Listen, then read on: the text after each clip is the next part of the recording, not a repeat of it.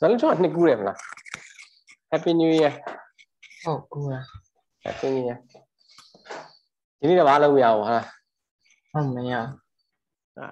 Số là không phải bệnh nhân. Đợt này.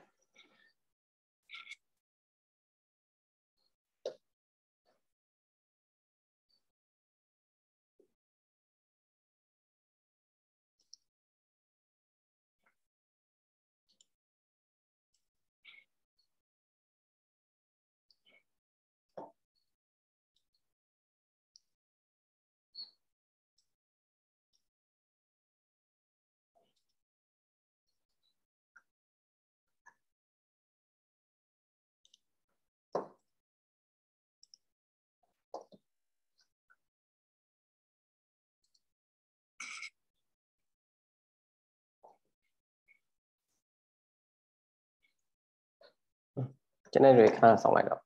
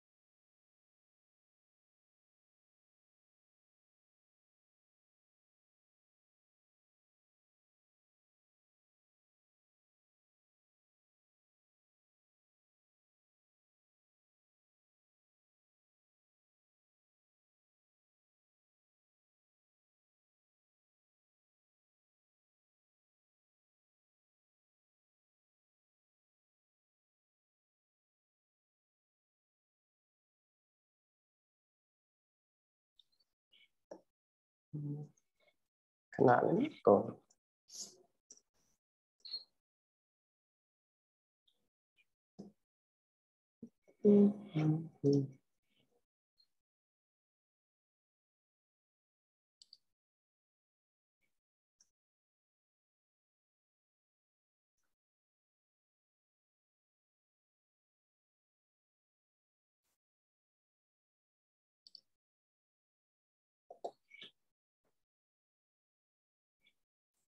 Cho nên chỗ này từ là quả đấy trillion SS Aku tap baby chứ nó.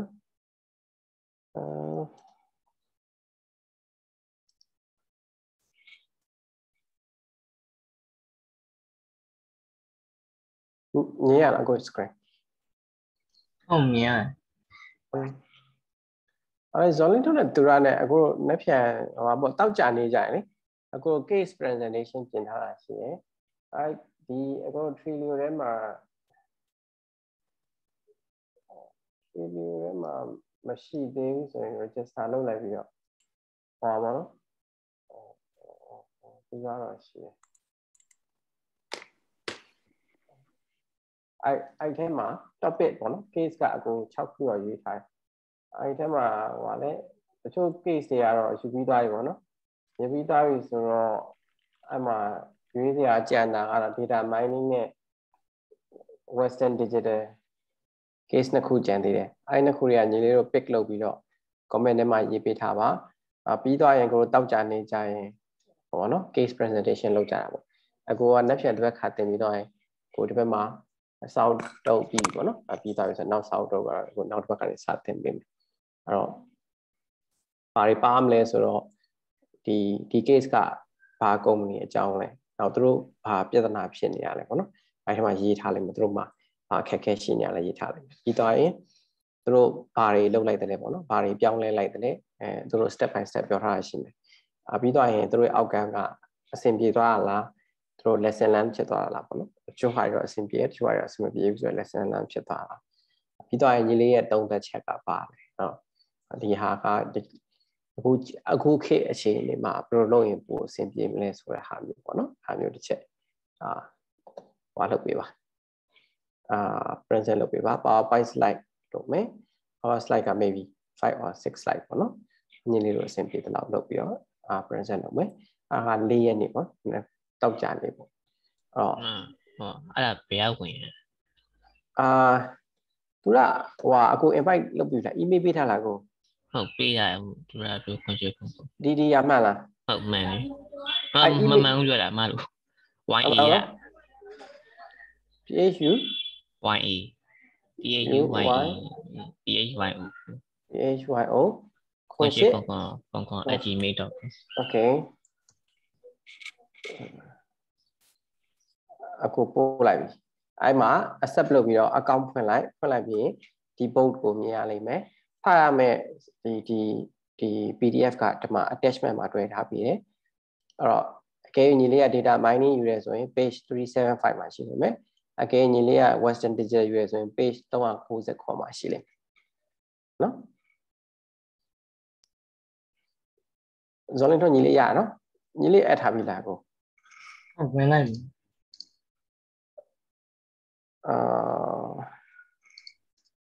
ဒီ default 769ဆိုညီလေးဟာဟုတ်တယ်မလားဟုတ် okay အမှညီလေးတို့ညောက် pick လုပ်လိုက်ပါနော်တစ်ခုတော့တစ်ယောက်ပဲရွေးပါဘာလို့ဆိုတော့ကျန်တဲ့လူတွေလည်းဟိုတခြား case တွေကိုနားထောင်မထပ်စေနဲ့ပေါ့နော်ညီလေးတို့ညောက်ရွေးဖို့အခုလောဆယ်ကြံနေတာဒီ western digital နဲ့ဒီ hard entertainment ရဲ့ data mining case တစ်ခုကြံတယ်เนาะအဲ့ဒါလေးတယောက်တစ်ခုစီးပြီးတော့Friday မှာ present လုပ်ပေးပါနော်ဟုတ်အေးမရောက်သေးအေးမရောက်သေးမရောက်ဘူးလားဟုတ်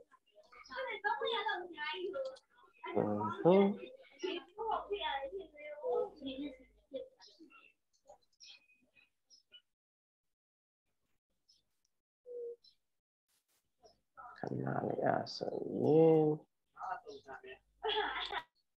ဒီ invite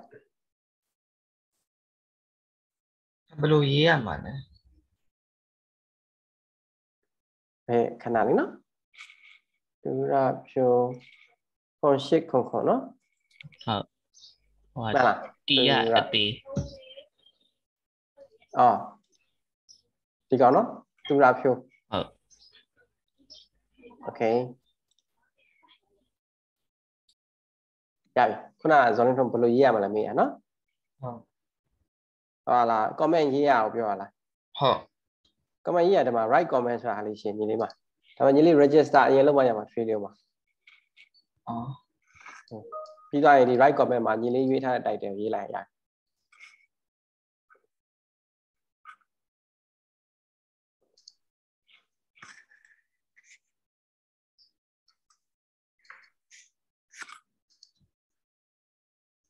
သူကတော့ join ရ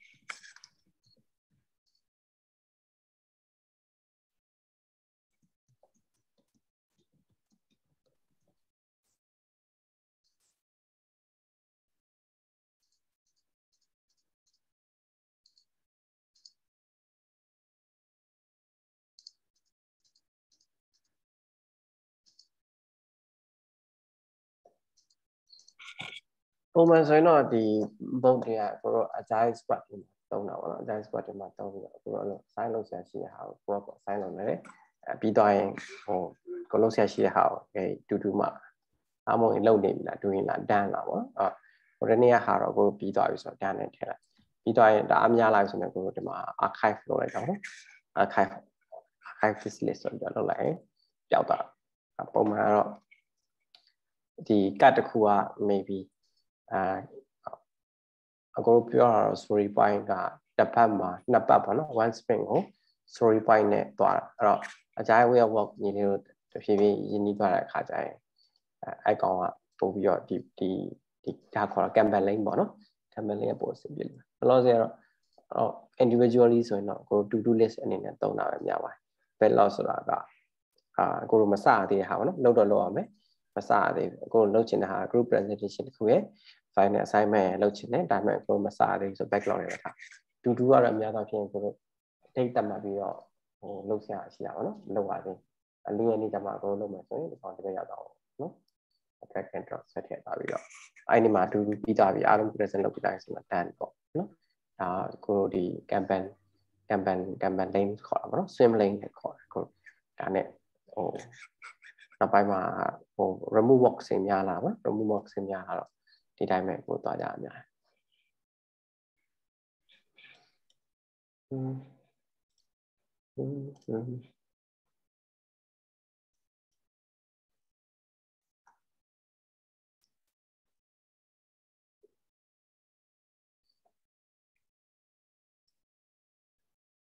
Okay အဲ့တော့ဒီနေ့ကိုတို့သွားကြအောင်တော့ information security ပေါ့နော်information security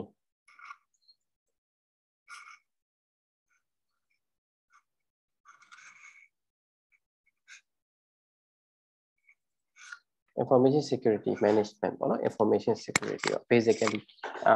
ခုနအကိုတို့အပေါ်မှာပြောခဲ့တဲ့ဟာတွေကသူများတွေပါ software တွေသုံးနေတယ်ပေါ့နော်ကိုအတွက်ဘယ်နေရာမှာပါသုံးရင်တင်တယ်လဲပြီးသွားရင်အဲ့ဒါကိုဘယ်လိုရေးမှာလဲဒါမှမဟုတ်ရင်ဝယ်သုံးမှာလားဝယ်သုံးမယ်ဆိုရင်ရေးပြီးဝယ်သုံးပြီးဆိုရင်ဒီ project တွေကိုဒါမှမဟုတ်ရင်ဒီ day to day operation ကိုဘယ်လို manage လုပ်မလဲday to day manage operation လုပ်ပြီးသွားရင် management အတွက်ကိုဘာ report တွေပေးမလဲပြီးတော့ဒီ day to day company ရဲ့ day to day operation run ဖို့အတွက် virtual work အတွက်ဘာတွေ support ပေးမလဲ management အတွက်ဘာ report တွေလုပ်မလဲဘာတွေထုတ်ပေးဖို့လုပ်မလဲလို့ပြောပြရတဲ့အခါမှာဒီနေ့ကတော့ပြောမှာတော့ information security ပေါ့နော် company တစ်ခုအနေနဲ့ information security ဘက်မှာဘာတွေသိဖို့လိုလဲဘာတွေလုပ်ထားဖို့လိုသလဲဆိုတဲ့ဟာကိုပြောမှာပေါ့နော်ကို company ရဖြစ်ဖြစ်သူများ company ရဖြစ်ဖြစ်လုပ်တဲ့အခါမှာinformation security manager တယောက်တော့အများသောဖြင့် company ကြီးမှာရှိတယ်သူတို့ကတော့ initial ပေါ့နော် major lead လုပ်တယ်သူတို့ကတော့ control လုပ်တယ်ဒါပေမဲ့လူတိုင်းပေါ့နော် information security ကအခုနောက်ပိုင်းမှာလူတိုင်းနဲ့ဆိုင်တယ်ပေါ့နော်total defense လို့ပြောတဲ့အခါမှာလူတိုင်းကဒီ information security ကိုလိုက်နာဖို့လိုတယ်ပေါ့နော် governance and control တော့အဲ့ဒါကြောင့်ကျွန်တော်တို့ information security လို့ပြောလိုက်ရတာ IT အလုပ်လို့ပဲပြောကြတယ်ဒီနေ့မှာတော့ IT အလုပ်မဟုတ်တော့ဘူး it's a business topic ပေါ့နော်အားလုံးနဲ့ဆိုင်တဲ့topic ဖြစ်လာပြီဒါကြောင့်လဲအားလုံးနဲ့ဆိုင်တယ်ဘာလို့အားလုံးနဲ့ဆိုင်လဲပြောဆိုတော့ဘယ် company မဆို digital ပေါ်မှာ run နေရပါတော့ခုနောက်ပိုင်းမှာ laptop နဲ့မဒီထဲ့မ run နဲ့ပေါ့နော်ဒီ IT system ကိုမသုံးမနဲ့ run တဲ့ company ဆိုတာတော်တော်လေးတော့ရှားလာပြီပေါ့နော်ရှိရတော့ brand ကတော့ရှိနေတယ်ဒါပေမဲ့များသောအားဖြင့်လက်ဖေးဆိုင်လိုမျိုးတော့မှ tablet နဲ့ run နေပေါ့နော်ဒီ IT security က IT topic တဲ့ဆိုင်နောက်ပိုင်းမှာဒါ business topic ပိုဖြစ်လာပါတော့နော် đó cô đôi mà chỉ bà giáo security ya IT program tức khu này IT ye nè sai nè hạt khu này mà không đâu nó bà lạiပြောlại rồi nhưng mà phải security cảရေးကြီးတာ customer ပြောတော့ဖြင့်ကိုတို့ company လုပ်တယ်ဆိုရင်အရေးကြီးဆုံးတန်ဖိုးကြီးဆုံးက customer data နဲ့ကိုယ့်ရဲ့ company ရဲ့ financial data ပေါ့နော်personal data customer ရဲ့ personal data နဲ့ company ရဲ့ financial data ဒီအရေးကြီးဆုံးပဲပေါ့နော်ဒီနှစ်ခုကို protect လုပ်ဖို့လိုတယ်အဲ့တော့customer data တွေကို safeguard လုပ်လဲဘာလို့လိုလဲလို့ပြောလဲဆိုတော့ customer data တွေကို safeguard လုပ်မှာ customer ရဲ့ loyalty နဲ့ trust ပေါ့နော် customer ရဲ့ယုံကြည်မှုနဲ့brand ပေါ်ကို attach ဖြစ်ဖို့အတွက်ပို့ပြီးတော့ reliable ဖြစ်မှာပေါ့နော် stay in compliance with the law ဆိုတာတော့ဒီ law မှာ customer data ကိုကိုတို့က collect လုပ်မယ်ဆိုရင် compliance ဖြစ်ရမယ့်ဟာရှိတယ်ဥပမာဆိုရင်data center မှာ disaster recovery ရှိလို့ပို့လို့ disaster recovery ဆိုအခုပြီးရင်ဆက်ပြောမယ်ပြီးတော့ရင်data ကိုဘယ်နှစ်နှစ်အထိသိမ်းထားမယ်ဆိုတဲ့ဟာမျိုးပေါ့နော်အခု cyber law မှာဆိုရင်အခု draft cyber law မှာဆိုရင်ပါလာတယ်customer ရဲ့ login information တွေနဲ့ဘာ access လုပ်တယ်ဆိုတဲ့ဟာကို3နှစ်သိမ်းထားမယ်ဆိုတဲ့ဟာမျိုးပေါ့နော်ဒါမျိုးတွေရှိရပြီးတော့ customer data ကိုကိုယ့်စီမှာသိမ်းတယ်ဆိုရင်လိုအပ်တဲ့ security apply လုပ်ရမယ်ဆိုတဲ့ဟာမျိုးတွေပေါ့နော် okay ဒီ customer data ကိုကောင်းကောင်းမသိမ်းခဲ့ဘူးဆိုရင် negative impact ပေါ့နော် negative media impact ရှိတယ်အခုနောက်ပိုင်းမှာတော့ social media impact negative social media impact ရှိတယ်ပေါ့နော်ဒီ personal data ကိုဘာကြောင့်သိမ်းလဲဆိုတဲ့ဟာတွေကတော့ဒါဒီနောက်ပိုင်းမှာပြောလာတဲ့ဟာပေါ့နော်အဲ့တော့ customer data ကို company အနေနဲ့ protect လုပ်ရမယ်အပိုင်း protect လုပ်မယ် government အနေနဲ့ protect လုပ်ရမယ်အပိုင်းကတော့ national cyber security ဆိုပြီးတော့ national level မှာ protect လုပ်မှာပေါ့နော်အဲ့တော့အခုထွက်လာတဲ့တို့ cyber law draft ကိုကြည့်မိလေးလားအပိုင်းစားရတော့တွေ့လိုက်တယ်မလား internet မှာ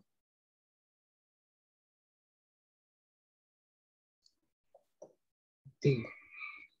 ည့်လိုက်ဘူးလား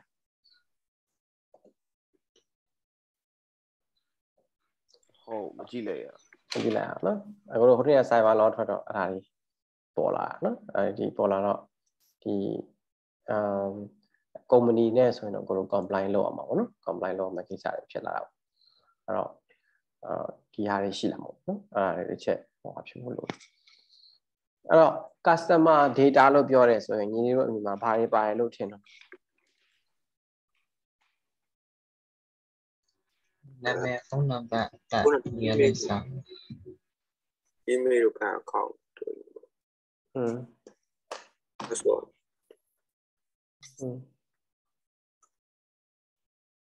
email account password okay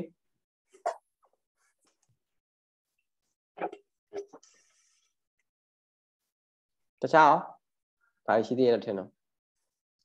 ဖုန်းနံပါတ်yes မှန်တယ် anything else ဥမာဟိုပေါ့ဘဏ်နဲ့ပေးတာဆို banking information တွေပါ banking information bank account number yes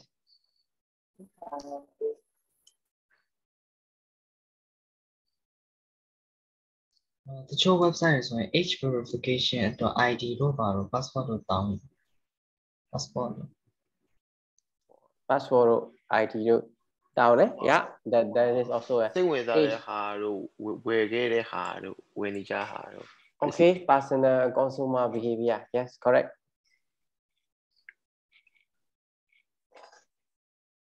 တခြားရောအခုတို့အပေါ်ရှေ့မှာပြောသွားတဲ့အခါမှာတချို့ဟာတွေလည်းပါသွားတယ်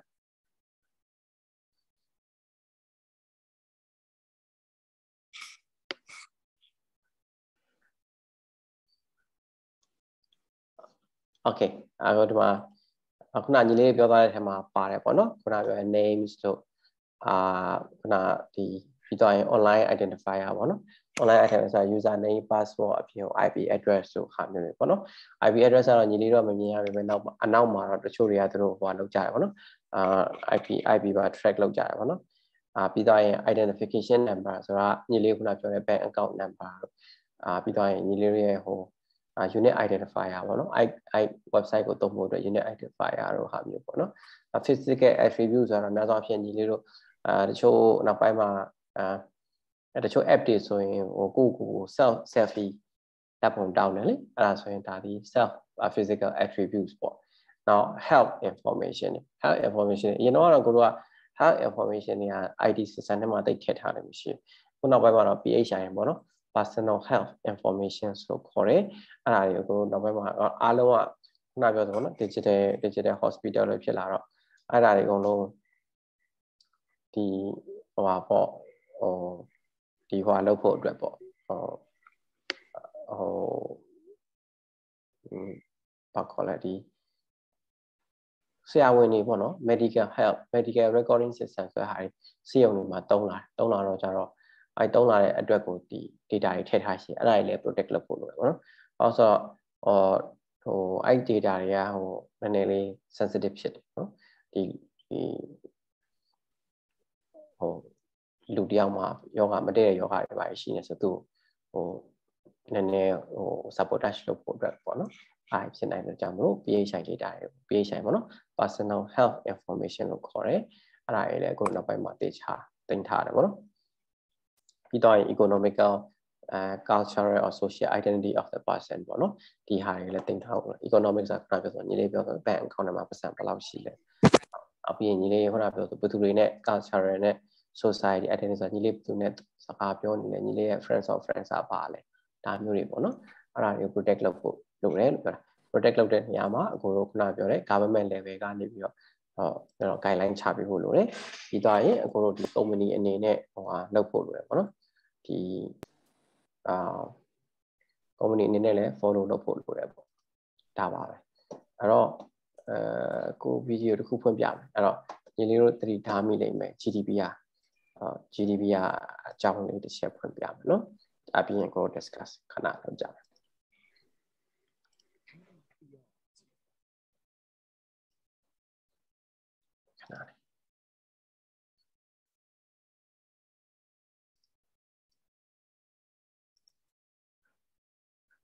It goes into effect on May 25th, and it could affect you, no matter where you are or where you live. How? Let's answer some questions. So, what is GDPR? It tightens Europe's already strict laws about what companies can do with people's data.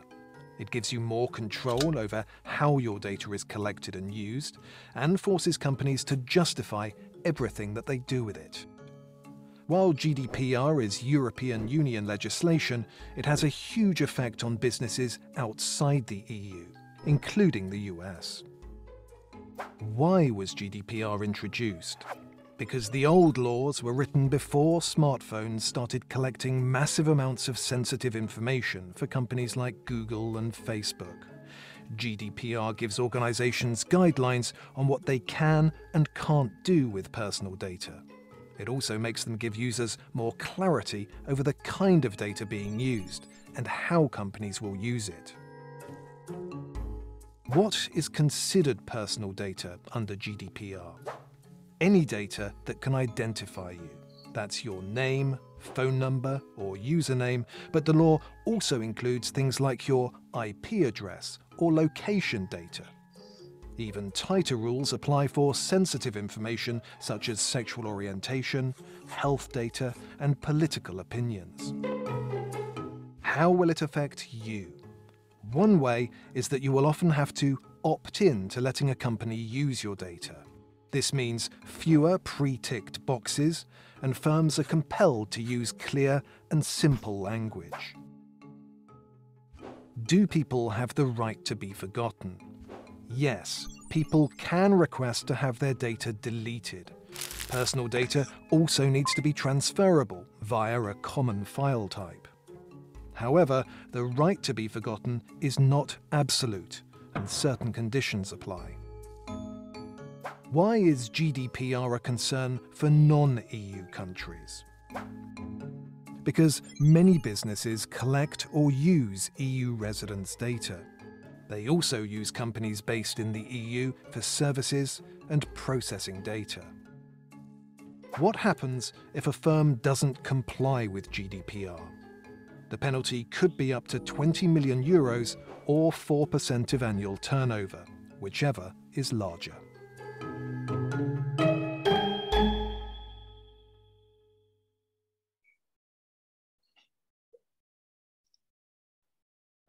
đó của GDPR ပေါ့နော် GDPR ဆိုတာက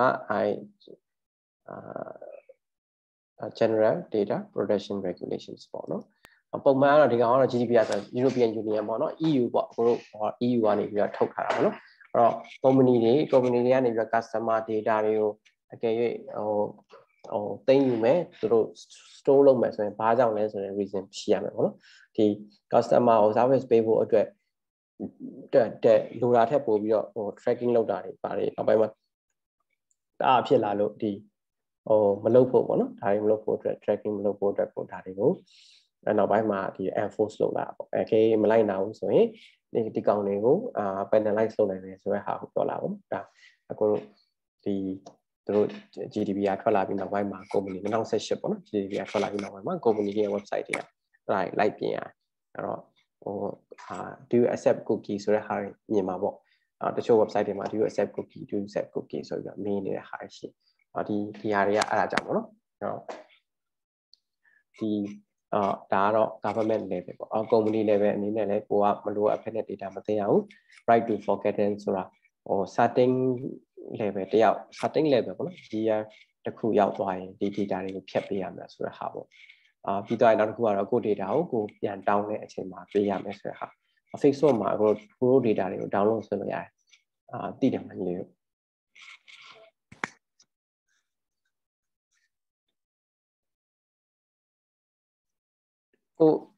Facebook data ပြန် download ဆွဲကြည့်ဖို့ကြည့်သေးလားမကြည့်စမ်းကြည့်လားokay ကိုရဲ့ Facebook data ကိုပြန် download ဆွဲလို့ရတယ်ဟုတ်တယ်မဟုတ်ဘူးFacebook မဖွင့် good နည်းနည်းတော့အလုပ်ရှုပ်သက်တာတော့အဲ့တော့တခြား website တွေလည်းအဲ့လိုပဲကိုရဲ့ data တွေတင်ထားတယ်ဆိုရင်ဘာကြောင့်တင်ထားတာလဲတကယ် officially request လုပ်တယ်ဆိုရင်သူတို့တင်ထားတဲ့ကိုယ့်ရဲ့ data တွေကိုပြန်ပေးရမယ်ဆိုတဲ့ regulation ပေါ့နော်အခုဘွားကြီးကတော့ Asia ဘက်မှာတော့ဒါတွေကလည်း weak ဖြစ်သေးပါဒီ European ဘက်မှာတော့ဒီ GDPR ကပို့ပြီးတော့ strong ဖြစ်ဒါပေမဲ့ဒီလေးတို့အခုwebsite လုပ်မယ်ဒါမှမဟုတ်လေ company အတွက်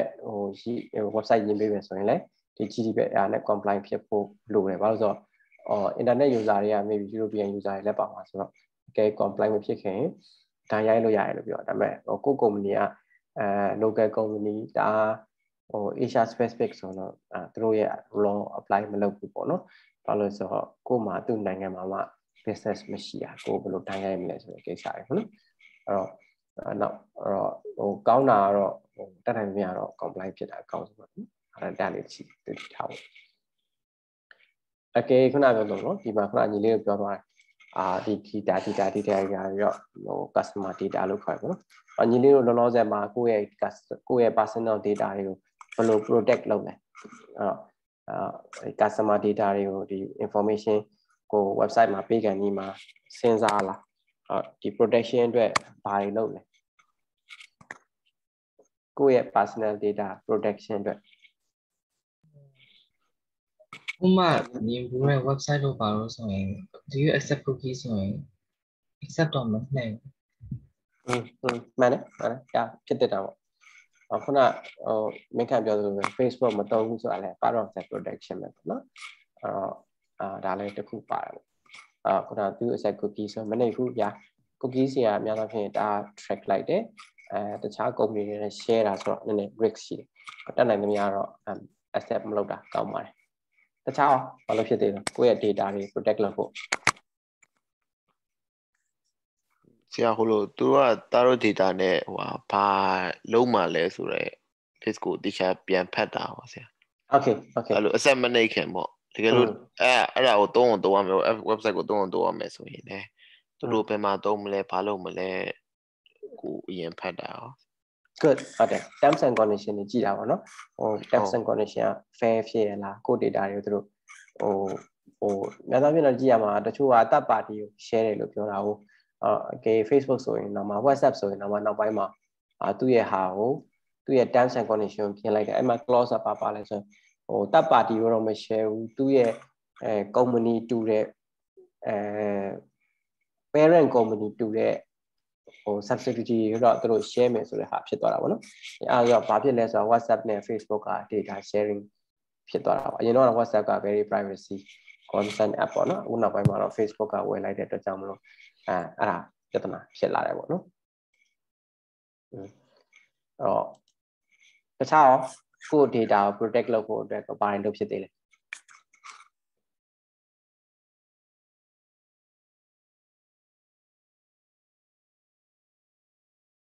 password ကိုတူနေရာတိုင်းမှာပေးလား website တစ်ခုနဲ့တစ်ခုကို password တူလားတူရဆိုရင်တော့ပြဿနာရှိရနော်တူရ pattern တော့တစ်ခုထားပါတော့ဟို password ဟိုအဲ့ password နေရာတိုင်းမှာအဲ့ password လည်းမတုံးနဲ့ပုံမှန်ဆိုရင် password မှာကိုယ့်ရဲ့ဟို generate information ပေါ့နော်အခုဒီမှာပြောတဲ့ physical attribute နဲ့ဒီonline identifier မှာပါတဲ့ဟာပေါ့ဥပမာဆိုရင်ကိုတို့မှတ်ပုံတင် number တို့ date of birth တို့ပြီးတော့ရင်ကိုတို့ရဲ့နောက်ပြီးတော့ဒီဘာခေါ်လဲများသောအားဖြင့် especially date of birth ပေါ့နော် date of birth ကိုပြင်အနေနဲ့မသုံးဘူးရယ်ကိုတို့ရဲ့နောက်ပြီးတော့ဒီ names ပေါ့နော် full names ပေါ့နောက်ပြီးတော့ကိုတို့ရဲ့မိသားစုရဲ့ information တွေနဲ့ passport မပေးဘူးပေါ့နော်ဒီတိုင်း passport ပေးတဲ့အခါမှာအခုနောက်ပိုင်းမှာတောင်းတယ်လေ10လုံးရှိရမယ်တို့ဟို passport ကspecial character ပါ special character ဆို add တို့ hash တို့လေအဲ့လိုမျိုးတွေပေါ့နော်ကို password သုံးမယ်ဆိုရင်တော့အဲ့လိုမျိုးတူတဲ့ဟာတို့ကိုယ်တော့ website အားလုံးတွေမှာမသုံးနဲ့ပေါ့နော်ညီလေးတွေလည်းသိလိမ့်မယ်ဟို gaming company တွေကအစ data တွေက leak တာဖြစ်တယ်လေ Sony ဆိုလည်းအခုတို့ရဲ့ဒီ PlayStation user account တွေ leak ဖြစ်တာရှိတယ် Twitter တို့ဘာလို့ဆိုလည်း leak ဖြစ်တာရှိတယ်ဆိုတော့အကယ်၍ဒါတို့ကဟို reverse engineering နဲ့ဒီဟို password ကိုပြန်ပြီးတော့တို့ကြည့်လို့ရပါဆိုကိုယ့် account တွေ safe ဖြစ်တော့ပေါ့နော်အဲ့တော့ဟို pattern တစ်ခုတော့ကိုယ့်အကိုစဉ်းစားပြီးတော့ဘယ် website ဆိုဘယ် pattern မျိုးသုံးမယ်ဆိုတာပေါ့နော်အဲ့မျိုးတစ်ခုစဉ်းစားပြီးတော့သုံးမဟုတ်ဘူးဆိုရင်နည်းနည်းလေးဟို internet ကတိတ်စိတ်ချတော့ဟို leak ဖြစ်တာ data leak ဖြစ်တာအားများလာတယ်ပေါ့နော် Sony ဖြစ်တယ်ကိုသိတော့နိုင်ဟိုတော့ leak တစ်ခါဖြစ်သွားသေးတယ် data တွေကတန်းနဲ့ချီပါသွားတယ်အဲ့တော့မနစ်က worst case scenario ဆိုရင်စင်ကာပူမှာဒီအခုခုနပြောတဲ့ PHI ပေါ့နော် personal health information 4 တန်းကျော်လောက်ပါသွားဘာတာဝင်ကြီးချုပ်ရဲ့ health information မှာပါ very risky ပေါ့နော်အဲ့တော့ကိုယ့်ရဲ့ဒါပြောဆိုပေါ့တက်နိုင်တယ်များကိုယ့်ရဲ့ information ကိုonline မှာမသိမ်းဖို့နဲ့ password ကိုနည်းနည်းလေး protect လုပ်ဖို့ပေါ့ဒါလေးတွေတစ်ချက်ကြည့်ထားပြီးတော့ညီလေးတို့ရဲ့ set ထဲမှာcrack software တွေတိတ်မသွင်းထားဘူးပေါ့နော် crack software တွေက key lock ပါနိုင်တယ် key lock ပါလိုက်ပြီး set ပြောပြမယ်နောက်ပြီးတော့ပေါ့နော်antivirus တို့ anti spyware and spamware တို့ပါနော် anti spyware တို့ပါဒါတွင်းထားဖို့လိုတယ်အဲ့ antivirus ဆိုပါတော့ဟို web 3ပါ crack version တွေဆိုရင်သူဘာလို့ဆိုတော့သူကကိုယ်ထဲမှာသူကဟို broken ဖြစ်နေပြီဆိုတော့သူကဘာမှအသိ protect လုပ်နိုင်မှာမဟုတ်Windows user တွေဖြစ်တဲ့အတွက်ကြောင့် virus ကတော်တော်လေးကြည့်ထားပါတယ်အဲ့တော့ virus protection ပေါ့နော်ဒါလေးလုပ်ဖို့လို့အဲ့တော့ဒီမှာတို့ပြောပုံရဆိုရင်တော့ဒီတို့ survey ပေါ့နော် survey ကောက်ကြည့်ရဲ US မှာဘာလုပ်လဲဆိုတော့တို့ညီလေးတို့ခုနပြောသလိုပဲ disable cookie လုပ်တယ်ခုနညီလေးပြောသွားတဲ့အတိုင်းပဲ pay close attention to privacy agreement တို့ဘာ collect လုပ်လဲဘာလုပ်မှာလဲ adjust privacy setting on mobile phone မှာလည်း privacy setting ဟို adjust လုပ်တယ်ပေါ့နော်ပြီးသွားရင် delete or did not download specific app တချို့ app တွေဆိုဒီလိုမသုံးတော့ဘူးပေါ့နော်ဒီကတော့အများဆုံးပေါ့နောက်ပြီးတော့ not visit or close specific website တချို့ website တွေညီလေးတို့မသုံးဘူးပေါ့နော်ပြီးတော့ did not buy a certain product or purchase the same product from a different brand ပေါ့နော်ဒီဟာကတော့များသောအားဖြင့်တရုတ်ပြောရတယ်ပေါ့နော် security CCTV camera စိတ်မချအောင်ဆိုတခြား brand ဝယ်သုံးတဲ့ဟာမျိုးပေါ့ညီလေးတို့ mobile phone မှာညီလေးတို့ mobile phone မှာprivacy setting တွေ adjust လုပ်ဖြစ်လားတိတ်မသုံးတော့ဘာမှမလုပ်တော့okay ညီလေးတော့နည်းနည်းငယ်သေးတာအဲ့တော့ဒါလည်းခုနညီလေးတို့စသုံးမယ်ဆိုရင်ခုနပြောဆို camera access တို့ဟို microphone access တို့ပေးရမယ်ဆိုရင်တတိထားဖို့ပေါ့နော် camera access ကတော့ဆရာဒါတိတ်နဲ့ကတ်တာပြီး good idea ညီလေးတို့ generation ကတော်တော်လေး smart ဖြစ်ပါတယ်အဲ့တော့တချို့ဟာတွေပေါ့နော်ဟိုညီလေးတို့ smart ဖြစ်လာတယ်လို့ပဲလူဆိုးတွေဘက်ကလည်းဆက်ပြီးတော့သူတို့လည်း evolve ဖြစ်လာတာပေါ့နော်ဒါလေးအကြောင်းကိုနောက်ပြီးဆက်ပြောကောင်းပါတယ် အခုနေ့ကပြောဆိုတော့ကို laptop တွေမှာဆိုရင်shelter အဖုံးလေးပါလာ camera shelter လေး physical shelter လေးပါလာအဲ့လိုမျိုးပေါ့နော်တိတ်နဲ့ကတ်ထားတော့နောက်ပြီးတော့အဲ့ voice recording ပေါ့နော်မဖြစ်အောင်လုပ်ဖို့ပေါ့နော်အဲ့လေးနောက် apps ပေါ့နော် apps တွေက free ရတာတော့မှန်တယ် free ရပေမဲ့ဟို data collect လုပ်တရား data collect လုပ်တဲ့ဟာတွေရှိရပေါ့နော်အဲ့လေးတွေတတိထားဖို့ပေါ့တချို့ website တွေဆိုလည်းဟို secure မဖြစ်ဘူးဆိုရင်နည်းနည်းလေးတတိထားပေါ့နော်website ကိုသွားတော့မယ်ဆိုရင်ညီလေးခုနပြောဆို bank account ပေါ့နော်တချို့ဆိုရင် bank ရဲ့ဟို website page နဲ့တူအောင်လုပ်ထားတယ် everything is same အပေါ်မှာလည်း bank နာမည်ပဲနောက်ဆုံးကအဲ့ .com ဆိုရင်နေရာဒီမှာတစ်ခုလွှဲထားတယ်ပေါ့နော်ခုနောက်ပိုင်းမှာလည်း domain name တွေကအများကြီးကိုအနောက်မှာ .com အပြင် .co နောက်ပြီးတော့ .com.mm တို့.com.something ပေါ့နော်တကယ်တမ်းသူ့ရဲ့ website မှာဟုတ်တဲ့ဟာတွေများလာတော့အဲ့ဒါလေးတတိထားဖို့လိုတယ်နော်အဲ့ website တွေတတိထားဖို့အဲ့တော့တကယ်တို့ survey ကောက်ကြည့်တဲ့အခါမှာဒီဟာပေါ့နော်အခုတို့ဒီမှာခုမှာပေါ့နော် baby boom မှာရှိမယ် generation X ရှိမယ် generation Y ရှိမယ် Z ရှိမယ်ပေါ့နော်တို့ survey လုပ်ထားတာ Alpha တော့မပါဘူးအဲ့တော့ဒီလူတွေကိုကြည့်တဲ့အခါမှာဘာလုပ်လဲဆိုတော့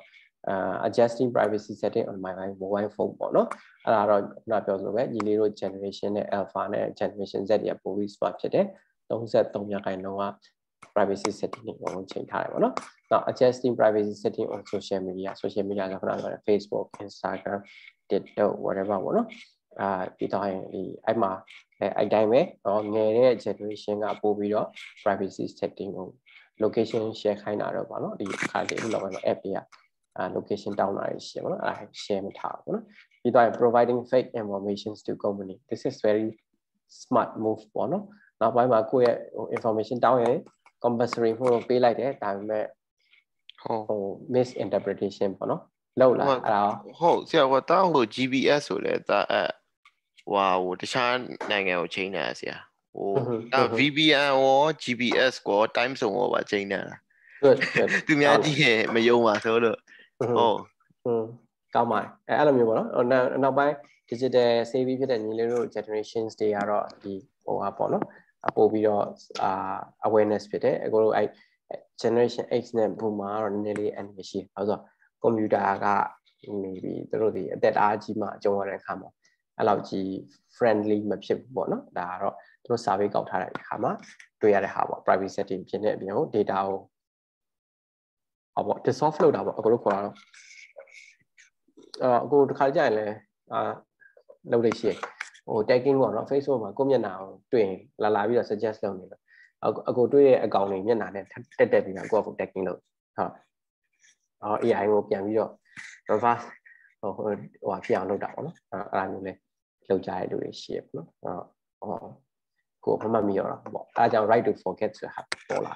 မဟုတ်ဘူးဆိုရင် Facebook မှာတည်သွားရင်တော့မှညီလေးတို့တည်ထားပြီးတော့ပေါ့တည်သွားရင်တော့မှအဲ့အကောင့်ကြီးရှိနေတာလေဘယ်တော့မှမပြတ်တော့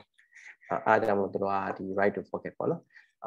ကိုက request လုပ်ခဲ့ဆိုရင်ဖြတ်ပေးရမှာဟာရှိမဟုတ်ဘူးဆိုရင်သူတို့ terms and condition တွေမှာအဲ့ဒါကြီးမပါဘူးအဲဒါကြောင့် government ဝင်ထည့်ပေးရတာ okay hackers anybody want to be hackers ငယ်တော့စိတ်ဝင်စားအခုလည်းငယ်သေးတာပဲဟာလေလားhackers ဘယ်လိုမျိုးရှိလဲ wow white hat black hat yeah white hat black hat yes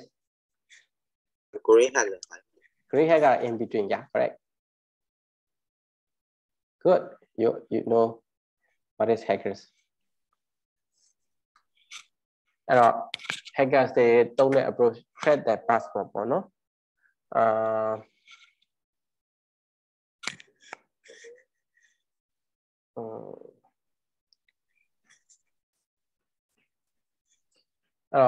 crack the password တော့ရှင်းပါတယ်ဟို password ဒီ software တွေကို crack လုပ်တယ်ပေါ့နော် crack လုပ်တယ်ဒါမှမဟုတ်လဲ website မှာpassword ကို try to brute force ပေါ့နော် brute force လုပ်တာအဲ့တော့နောက်ပိုင်းမှာတော့အဲ့ approach ကတိတ်လုံးတော့ပေါ့အခုနောက်ပိုင်းမှာpassword username password ဆိုလည်း9ခါထက်ပိုမှရင်နောက်ကျသွားတာလို့နောက်ပြီးတော့ recaptcha ကပုံလေးတွေရွေးခိုင်းတာလေဟိုမှာပုတ်လို့ဘာလို့ရွေးပါတော့ဘာလို့အဲ့ဒါမျိုးလေးဖြစ်လာတော့နောက်ပိုင်းမှာတော့အဲ့အလုပ်ကအလုပ်မဖြစ်တော့ဘူးနော်အဲ့တော့တ ฉะดี crack the password ด้วย protection လုပ်ထားတဲ့ဟာဘယ်ဟာတွေမြင်မိသေးတယ်ခုနပြောတဲ့ recaptcha ရှိတယ် password စစ်ဆေးပဲလုပ်ပြတာရှိတယ်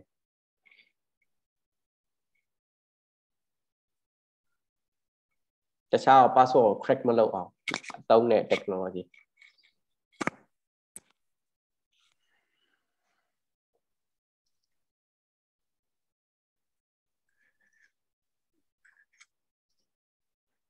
ဒီလေးဖုန်းမှာ SMS မှာ one time pay လုပ်ပါတော့ရဘူးလေဟုတ်ဒါလည်း password crack လုပ်မလုပ်ပါဘူးကာကွယ်ရအောင်နော် OTP ခေါ်တာပေါ့ညီလေးဖုန်းထဲမှာလည်းရှင်းနေတယ်ဒီပါလေ one time Google authenticator တို့ Microsoft authenticator ဟုတ်တခါကျရင်ဟို email ပို့ရနော်ရအခါလေးကျရင် email ပို့ပဲပို့လို့ရတဲ့ method က SMS ရှိရယ် email ရှိရယ် voice ရှိရယ် voice ဆိုလည်းတချို့ service တွေဆိုရင်မင်းဖုန်းခေါ်ပြီးပြောပြရမလားဆိုရရှိရလေဒါတွေကပြောတဲ့ password crack လုပ်တာတွေ protect လုပ်ဖို့နော် one time pin ပေါ့အဲ့တော့ခုနပြောတဲ့ဟို two factor authentication တို့ multi factor authentication တို့ဖြစ်လာတာပေါ့နော်two factor ဆိုတာခုနပြောတဲ့ username password plus OTP ပေါ့နော်အဲ့ထက်ပိုများသွားတယ်ဆိုရင် multi factor လို့ခေါ်တယ်ဥပမာဆိုရင်ဖုန်းကနေ pin တစ်ခုပို့တယ် email ကို pin တစ်ခုပို့တယ်ညီလေးတို့ Binance user တွေဆိုသိလိမ့်မယ်ဖုန်းကို pin တစ်ခုလာတယ်SMS ကိုဖုန်းကို pin တစ်ခုလာတယ် email pin တစ်ခုလာတယ် pin တစ်ခုလုံးထည့်မှဝင်လို့ရတယ်ဒါကိုကြတော့ multi factor လို့ခေါ်တယ်social engineering နဲ့လုပ်တဲ့ဟာတွေကြားဘူးလား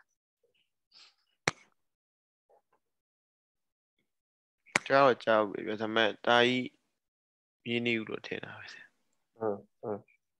လေးဟိုကြီးတာယူလာဟဲ့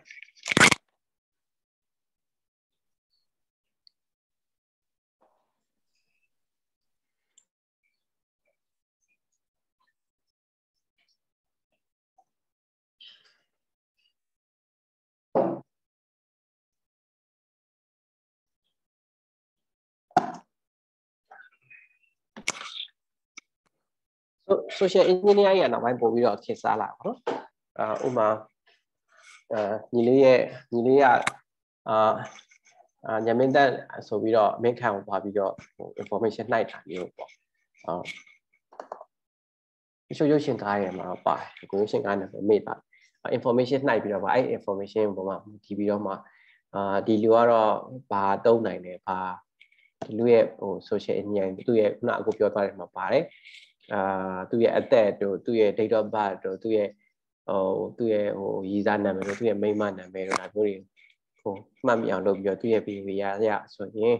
password တော့ဘာဖြစ်နိုင်လဲဆိုတဲ့ဟာကိုခံမှန်းဖို့အတွက် social engineering နဲ့လုပ်တာပေါ့နော်ကိုတို့နောက်ပိုင်းမှာဘာတွေဖြစ်လာလဲဆိုတော့misinterpretation ပေါ့နော်ဥပမာဆို CEO ကနေပြီးတော့ညီလေးကိုခိုင်းတယ်ဒါလုပ်လိုက်ဆိုပြီးခိုင်းတယ်မှန်မှန်တော့သူ့ဆီကလာတာမဟုတ်ဘူးနော်တယောက်ကဟို fake ပေါ့နော်သူ့ရဲ့ email account hijack လုပ်တာဖြစ်ဖြစ်လုပ်ပြီးတော့လုပ်ထားရရှိ phishing တော့ညီလေးတို့ကြုံဘူးလား phishing spamming ရှင်းဆိုတော့ဟောမလားဆရာဥပမာဟို iPhone နဲ့ဆိုရင်လေပါသွားရင် link အတူရင်းနဲ့ Yep login ဝင်ခိုင်းတာလေphishing ကဘာလုပ်တာလဲဆိုတော့အများသောအားဖြင့်တော့ဥပမာဆိုရင်ကိုတို့ Amazon တို့ညီလေးတို့အခုသုံးနေတဲ့e-commerce website တခုကနေလာသလိုပါလို့တဲ့ညီလေးတို့စီ email ဝင်လာတယ်ညီလေးကdiscount coupon ရထားပါတော့ဒီအောက်က link ကိုနှိပ်ပြီးတော့ claim ပါဆိုတဲ့ဟာမျိုးအဲ့မှာ link နှိပ်လိုက်တဲ့အခါမှာအဲ့ page က maybe ခုနအခုပြောသလိုပဲ website က shop.com.mm မဟုတ်ဘဲနဲ့ shop မှာ s လေးတစ်လုံးပါပြီးတော့ shops.com.mm ဆိုပြီးတော့ရှိမယ် website ကတော့ကြည့်လိုက်ရင်တူတူပဲညီလေးကခုနပြောတဲ့ညီလေးရဲ့တကယ် web user name နဲ့ password ထည့်လိုက်တယ်ဆိုရင်တို့က steal လုပ်ပြီးတော့အဲ့ဟာနဲ့သွားပြီးတော့တခြားညီလေးရဲ့ပတ်စံတွေနှိုက်တာတို့ banking ဆိုရင်တော့ပတ်စံနှိုက်တာပတ်စံ account transfer လုပ်လိုက်တာတို့မဟုတ်ဘူးဆိုလည်းညီလေး account steal လုပ်သွားတာတို့ဒါတွေလုပ်တယ်ပေါ့နော်ဟိုနောက်ပိုင်းမှာ Facebook ဆိုလည်းအဲ့ဒါတွေနောက်ပိုင်းမှာအများသွားဖြစ်ကြတယ် Facebook ကဟိုအဲ့လိုပဲနှိပ်လိုက်တဲ့အခါcancel မရဖို့အတွက် Facebook ရဲ့ user name နဲ့ password ထည့်ပါဆိုထည့်လိုက်တဲ့အခါပွားသွားကြတယ်နော်ဒီနောက်ပိုင်းမှာအဲ့ဒါတွေက phishing အတက်တွေကများလာတယ်ညီလေးတို့ email account နဲ့ဝင်လာတယ်ဆိုရင်အဲ့ click နှိပ်ဖို့အတွက်ကိုတတိထားပါတကယ်ပဲဒီလူနဲ့ကိုယ်နဲ့ access ရှိလားဒါမှမဟုတ်ဒီလူကကိုယ် target ထားနေတာလားပေါ့နော် I'm going to travel to email account and by dollar fishing and spamming. Spamming out a Malaysian and join I go out for our save your handful of people fishing out and nearly handful shit. So in Yelizio, Jawani Bodo, and Yelia information table website called Taben, Yelia information take I may and Yelia information at night on the I'm really Jonah sheet the Adam Nabama, the Yeji on a fishing trolley Japogon. Jobula, hello, email. Oh, Joe Muever. Gmail so Kanakana La Lime. Dame Jimmy Darama through my AI net blog hash. I got a lot of my go see out. Yeah, Discord am I Discount me, I mean. I spamming them up. The discount asset as spamming them up. Molo at a medical email spam load. I want to go. Dame discount email mama. I link I do go information type for one go using the password type so you know phishing no tamade. Phishing email or malicious intention go information type for so malicious intention. Alaya, you know my amya la to put it out. Who was a mail in the interview call quality online seminar depot to mail scholar pay Java option be so your scholar be a half muri one fake in ya but now we are fishing that time set para the choose a person down a case I feel we are the lottery winner or I lottery go poor we will go person allow in table so I'm going to the tower now by my Kamalin says check look your recording look at your person when you can case I and she use on by my the internet die evolve go the fishing addicted nyala and you are going hit the case nyala no I never sniffing out I go down take and use I never the hour and never level ma sniffing load there chap chat you know I download Yamin VPN don't as a TR got way over but who's in plain text and to harness and put them so go land and chap sniffing low misusing administrative tools are not by the machine about that may admin do say don't know a toll like the proper UAJ account like that damn it and now can young don't java playing middlemen so are hope ye any do our email couple like damn jan your dear got pop happy yan piao your he like the high moon spy movie ma do cha ni information piao like that again put a home keep in it again young context cha there the place like that how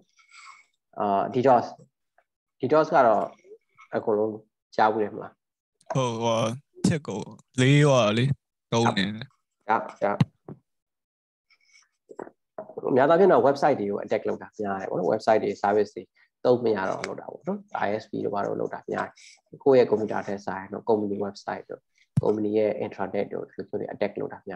through attack load progress and DDoS got ping requested or millisecond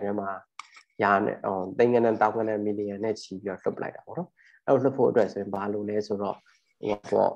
botted or zombie committee zombie committee as a grow so grow laptop my crack software by don't rise maybe through my backdoor in I go a committee don't me why attack load I zombie committee shit a Trojan horse that virus are Trojan horse are backdoor DDoS attack local so I do it so I Trojan horse I cook that when I cook now 10 show there 10 show go away the game board go impersonate the request pool I download DDoS DDoS distributed virus version go out that's why load how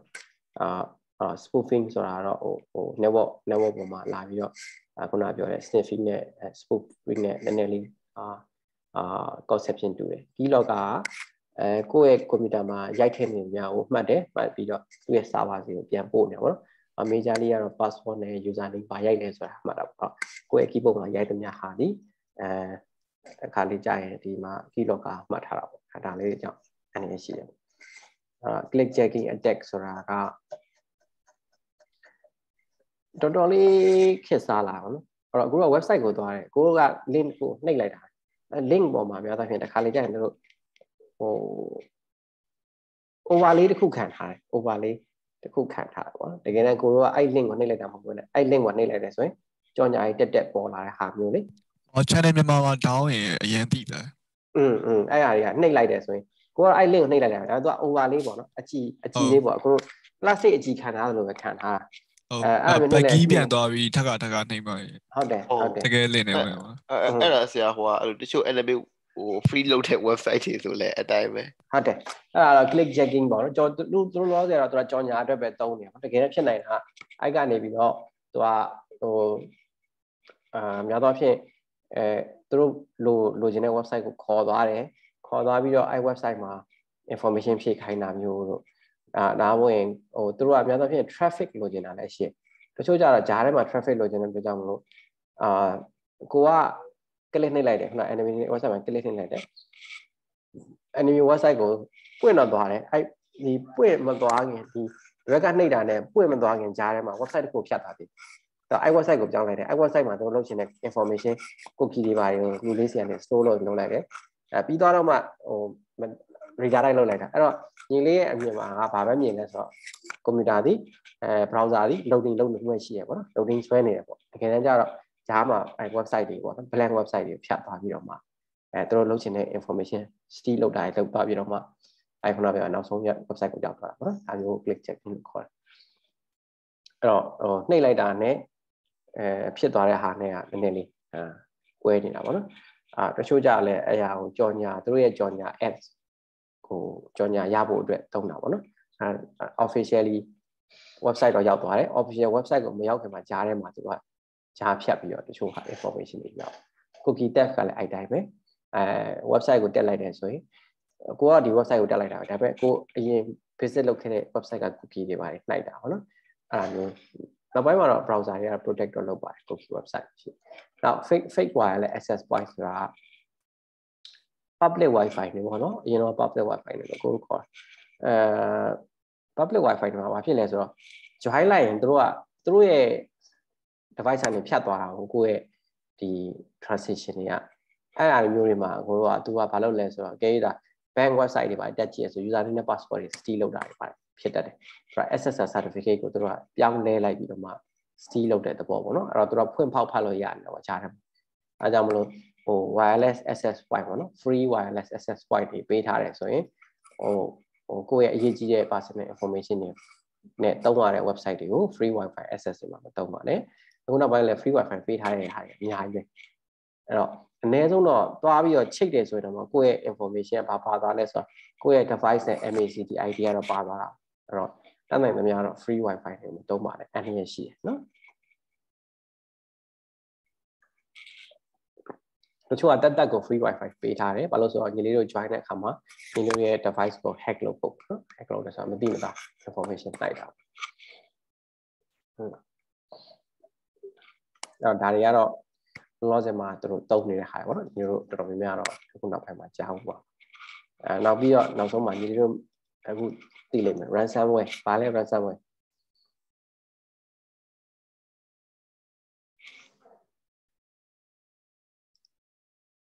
ကြည့်ပါ ransomware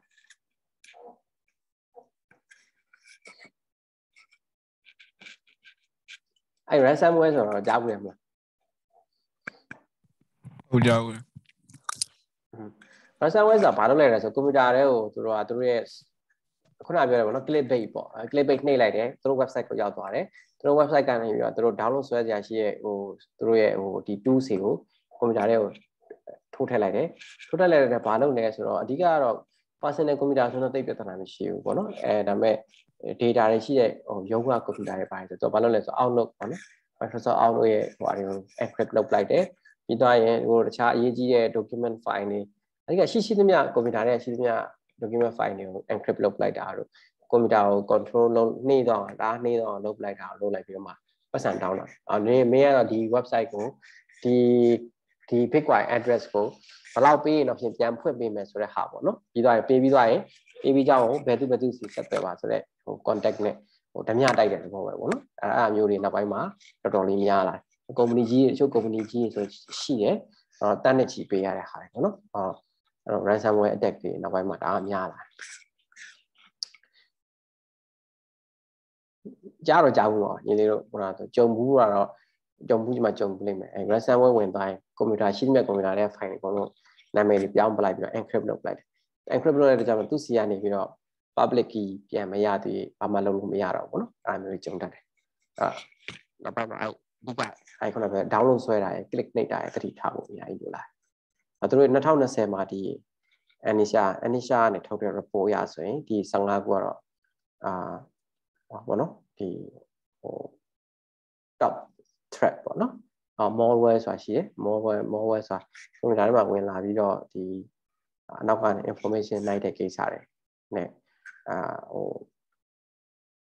stealing လုပ်တာပေါ့နော် web based attack တွေကခုနပြောတဲ့ click jacking တို့ website ပေါ်ရောက်သွားရင် phishing လုပ်တာတို့ကို information ကိုနှိုက်တာတို့ဒီကိုထင်တဲ့ website မဟုတ်ဘဲနဲ့ဒီတခြား information နှိုက်တဲ့ဟာတွေဖြစ်လာတယ်ပြီးတော့ရင် phishing ကခုနပြောဆို email ကလာတယ် web application attack ကကိုယ့်ရဲ့ website ကို DDoS ဆိုပါတော့လည်းကျုံးတာပေါ့နော်အဲ့မျိုးတွေရှိမယ်နောက်ပြီးတော့ SQL hijacking လို့ပါလို့ရှိသေးတယ်attack ကတော့အများကြီးပေါ့နော်ဒီ website ထဲမှာသူ့ရဲ့ script တွေ malicious script တွေလာထည့်ပြီးတော့ website ကတော့ညီလေး visit လုပ်နေတဲ့ website ကပုံမှန် normal website ပဲဒါပေမဲ့အဲ့ website ဒီဘယ်လိုပြောမလဲယောဂကူးဆက်ခံပြီးတော့သူ့ဆီကကိုဗစ်ညီလေးတို့စီကူးသလိုမျိုးပေါ့နော်သူ့ဆီကနေတော့မှတစ်ချက်ညီလေးတို့စီပြန်ကူးတဲ့ကိစ္စဖြစ်နေအဲဒါကြောင့်မလို့သူတို့ website တွေမှာသူတို့ကလည်း exploit ရှာပြီးတော့ထည့်ထားပြီးတော့ညီလေးတို့ခုနပြောတဲ့ဒီ website ကိုပေါ့နော်ဒီ channel ညမှာကိုသွားရမှာဖြစ်သွားရဲဆိုရင်သူခုနပြောတဲ့ဟိုသူတို့လာပြီး embedded လုပ်ထားတဲ့ script တွေကထ run ပြီးတော့ညီလေးကွန်ပျူတာပါ affect ဖြစ်တာပေါ့အဲ့တော့ virus spread လုပ်တဲ့ host လို့ဖြစ်နေပါတော့ spam ရတော့ရှင်းတယ်ညီလေးတို့ email မှာနေတိုင်းလာကြော်ညာတွေမျိုးစုံသောပောက်ပြရတယ်လာပေါ့နော်ဒါကို spam လို့ခေါ်တယ်spam filter ရှိရတော့ဒီနောက်ပိုင်းမှာတော့နည်းနည်းလေးတော့တက်တာဒီ DDoS ကတော့ခုနညီလေးပြောတာမှန်တယ် force attack လုပ်တာ identity theft ကတော့ညီလေးရဲ့identity ကိုခိုးပြီးတော့တခြားနေရာမှာကလုံးလုပ်ပြီးတုံးတာတွေပေါ့နော် identity theft Facebook မှာဆိုရင် identity theft တာဖြစ်တယ် data breach ကတော့ company ကညီလေးတို့ data တွေတင်ထားတဲ့ဟာတွေကိုခိုးပြီးတော့leak လုပ်လိုက်တဲ့ဟာတွေရှိမယ်မဟုတ်ဘူးဆိုလည်းတို့ရဲ့ကိုကြိုးသူစီးပွားရေးတော့တုံးတာရှိမယ် insider threat ဆိုတာပါ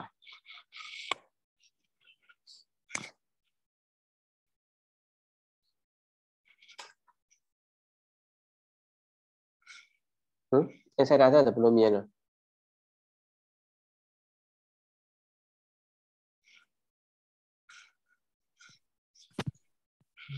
မသိဘူးဆရာမကြားဘူး insider threat ကပုံမှန်ကတော့ဝန်ထမ်းပဲပေါ့နော်ဟိုဝန်ထမ်းမှာပဲဟိုသူကကုမ္ပဏီနဲ့မတည့်လို့ပဲဖြစ်တခြားပတ်စံရပဲဖြစ်information တွေကိုအများပေးလိုက်တဲ့ဟာမျိုးပေါ့နော်insider ဆိုတာကိုယ့်ရဲ့ဝန်ထမ်းတွေကနေပြီးတော့ဟို threat ဖြစ်နေတာပေါ့နော်ဟိုမှာတရှူပုံစံတရှူပုံစံမျိုးပေါ့တရှူတော့မဟုတ်ဘူးနော်တခုခုကြောင့်သူဒီ insider threat ဆိုတာတခုမကျင်းတတ်လို့ပဲဖြစ် information တွေကို leak လုပ်လိုက်တာပေါ့နော်ကုမ္ပဏီနဲ့တတိနဲ့မကျင်းတတ်လို့ information ကုမ္ပဏီ information တွေကို leak လုပ်လိုက်တာတို့ social media မှာကောက်တင်လိုက်တာတို့ဒါမျိုးပေါ့ insider threat ပေါ့ botnet ဆိုတာတော့ခုနပြောတာရှင်းတယ်DDoS လုပ်ဖို့အတွက်ဆိုရင်ဒီ botnet လို့ရကွန်ပျူတာအများကြီးလို့ရပေါ့နော် botnet ကလည်းအဲ့လိုပဲAI သုံးထားတဲ့ဟာတွေတော့မရှိလာပြီးတော့သူက automatically လိုက် attack လုပ်နေပြီးတော့လိုက်ရှာနေပေါ့နော်လူဖို့ physical manipulation ကတော့ဒီ hardware data center မှာဟို laptop ပျောက်တာဥပမာဆိုတချို့ဆိုရင် laptop steal လုပ်ခံရတယ်ပေါ့နော်ဘာလို့ steal လုပ်တာလဲဆိုတော့အဲ့ laptop မှာပါတဲ့ဒီကြိုင်လို့ချင်းလို့ပေါ့နော်ကုမ္ပဏီတွေမှာအခုနောက်ပိုင်းမှာ laptop ပျောက်တယ်ဆိုရင်ချက်ချင်း report လုပ်ခိုင်းတယ်ဆိုတော့အဲ့ laptop ကနေပြီးတော့ဟိုဒီ corporate network ကိုချိန်ထားတာဆိုတော့အဲ့ laptop ရသွားရင်ဟို access ဝင်လို့ရတာရောညီလေးရုပ်ရှင်မှာကြည့်နေဆိုပဲဘာလဲ CIA website ကို access လုပ်ဖို့အတွက် specific ကွန်ပျူတာတစ်လုံးသားသုံးရတယ်လို့ပဲပေါ့နော်အဲ့ဒါမျိုးပေါ့အဲ့တော့အဲ့လိုမျိုး physical ဟိုရှိမယ် information leak ရှိမယ် information leak ကတော့ wiki leak တော့ပါညီလေးတို့သိရမလားဟို information တွေအများကြီး leak ဖြစ်ထားတဲ့ document တွေတင်ထားတာပေါ့နော်ဒါလည်းနောက်ပိုင်းမှာတော့လည်းကြောက်ဖို့ကောင်း ransomware ကိုခုနပြောသွားပြီပတ်စံညစ်တယ်ဝင်ညစ်တာပေါ့နော်တမန်တိုက်ဝင်ညစ်တာcyber espionage ကတော့များသောအားဖြင့်ဒါဟို international backed တွေ ကနေလောက်တာများပါတယ် crypto hijacking ကတော့ကိုယ့်ရဲ့ crypto wallet ကနေပြီးတော့ဟိုခိုးယူတဲ့ဟာပေါ့နော်နောက်ပိုင်းမှာ crypto ဘက်မှာနည်းနည်းလေးလူတွေများလာတဲ့အခါမှာ hijack လုပ်တဲ့ဟာတွေကိုယ့်အကောင့်ခိုးယူသွားတဲ့ဟာတွေပေါ့နော်အဲ့လိုမျိုးလေးတော့ဖြစ်လာတယ်ဒါတွေက risks တွေပေါ့နော်အဲ့တော့ security ပေါ့ညီလေးနေတဲ့ security company တွေဖြစ်ကို company တွေသူများ company မှာလုပ်လို့ကာပါဖြစ်မယ်ဆိုရင်ဒီဟာတွေလုပ်ဖို့လိုတယ်နော် 5 ပေးလာauthentication identification privacy integrity non reputation then ပေါ့နော်အဲ့ authentication ဆိုတာကဒီမှာ authentication နဲ့ identification ကတပါပါ identification ဆိုတာကကိုယ်ဘယ်သူပါဆိုတာကိုပြောတာ website မှာကို user name နဲ့ password နဲ့ထည့်လိုက်တာပြီးတော့ဒီ authentication server ကိုရောက်သွားတယ်ဆိုရင်ဒါကကျွန်တော်ဒီဒီမှာဘောနော်ဒီဟာလဲသူရဖြစ်ပါတယ်ဆိုပြီးတော့ကျွန်တော် access လုပ်ခွင့်ပေးပါဆိုပြီးတော့သူရရဲ့ user name password ထည့်လိုက်ဒါကို identification လို့ခေါ်ပြီးတော့ authentication server ဘောနော် website မှာပဲဖြစ်ဖြစ် app မှာပဲဖြစ်သူတို့ authentication server မှာသူရက access တောင်းနေတယ်သူရဒီတကယ်ပဲ account ရှိရလို့လားခုနပြော 3 website ပေါ့နော် 3 website က check လိုက်တယ် okay သူရမှာ account ရှိတယ်ပေးဝင်လိုက်ပါဆိုတော့ပေးဝင်လိုက်ရင်ဒီဟာဒီ authentication လို့ခေါ်တယ်ပေးဝင်လိုက်ပြီးပြီးတော့ပေးဝင်လိုက်ပြီးတော့မှ authorization and accounting ဆိုတာ authorization ကဘာလဲဆိုတော့သူရဒီခုနပြော read only access ပဲရှိမှာဒါမှမဟုတ် rewrite ရမယ်ဒါမှမဟုတ်ဒီမှာနောက်ထပ်text တွေ create လုပ်ရမယ်ဒါမျိုး authorization လို့ခေါ်တယ်user တွေကတော့ website ထဲဝင်ကြတာပဲတယောက်နဲ့တယောက် level of access မတူအဲ့ဒါကိုပြောတာprivacy ကတော့ခုနပြောဆိုပဲdata privacy ပေါ့နော်လူတိုင်းမှာ privacy ရှိတယ် privacy data တွေခွဲလို့လဲ integrity ဆိုတာတော့ keep information in its original form ကိုက data collect လုပ်လိုက်တယ်ဆိုရင်manipulate မလုပ်အောင် manipulate မလုပ်အောင်ဆိုပြောင်းလဲတာပေါ့နော်ပြောင်းလဲပြီးတော့ကိုအကျိုးအတွက်ကိုမသုံးရဘူးလို့ပြောတာနောက်ပြီးတော့ဒီဟာ non reputation ဆိုတာကpreventing parties from denying action they have taken ဥပမာဆိုကြပါစို့ကိုက Trillium မှာtask တစ်ခုထည့်လိုက်တယ်ထည့်လိုက်တဲ့ဟာကို company က maybe သူတို့ policy ဘာညာကွိကွာနဲ့ဒါမှမဟုတ်လည်းသူတို့နဲ့မတည့်လို့ force တဲ့အခုမဖြစ်အောင်ဒါမျိုးပေါ့နော်အဲဒါကြောင့်မလို့ Facebook မှာအခုနောက်ပိုင်းမှာသူတို့ request လုပ်မယ်ဆိုရင်သူတို့ review လုပ်တယ်ဆိုတာအဲ့ဒါပေါ့နော်သူတို့ရဲ့ policy နဲ့မညီရင်မဖြုတ်ပေးဘူးပေါ့နော်ဒါမျိုးတွေဖြစ်လာဒီ information security ပေးလာ authentication identification privacy integrity and non reputed integrity ဆိုတော့ customer ရိုက်ထည့်လိုက်ရင် A ဆိုရင်ကိုက A အနေနဲ့ပဲတင်ထားရမယ်A ကိုက A မကြိုက်လို့ပြောင်းလဲအသုံးပြုတာမျိုးမဖြစ်ရဘူးเนาะဒါမျိုးပြောတာအဓိက major problem အဓိကပြဿနာကဘာဖြစ်လာလဲဆိုတော့ဟို security type ဖြစ်လေဟို access to information ကကြာသွားလိမ့်ဘယ်သူကတော့ဘာပဲရမယ်ဘယ်သူကတော့ဘာပဲရမယ်ဆို piece by piece ဖြစ်လာတဲ့အခါမှာ security နဲ့ဒီ convenience ပေါ့နော် user access convenience ကတရားတစ်ယောက် balance မဖြစ်တော့ဘူး security ကြီးလာနေတဲ့ information share ကြာသွားတယ်ဒါမျိုးပေါ့နော်အဲဒါကြောင့်မလို့ကိုလို company တွေ trade off မှာ security နဲ့ efficient flow of information ကိုနည်းနည်းလေး balance out လုပ်ဖို့လိုတယ် security တအားတိုက်တယ်လုပ်လိုက်ရင် information တယောက် sharing ကအဆင်မပြေဘူးဒါပေမဲ့ information sharing တအားများရင်လည်း security အဆင်မပြေဘူးအဲ့တော့အဲ့နှစ်ခုကို balance out လုပ်ဖို့ပြောတာနောက်ပြီးရင်အကယ်ခဏပြောဆို security ပေါ့နော်security ကအကုန်လုံးကိုတော့cover လုပ်လို့အဆင်မပြေဘူးအဲ့တော့ဘယ်ဟာတော့ company အတွက် critical system ဘယ်ဟာတော့ company ရဲ့ maybe normal system ဘယ်ဟာတော့ဒီ public information system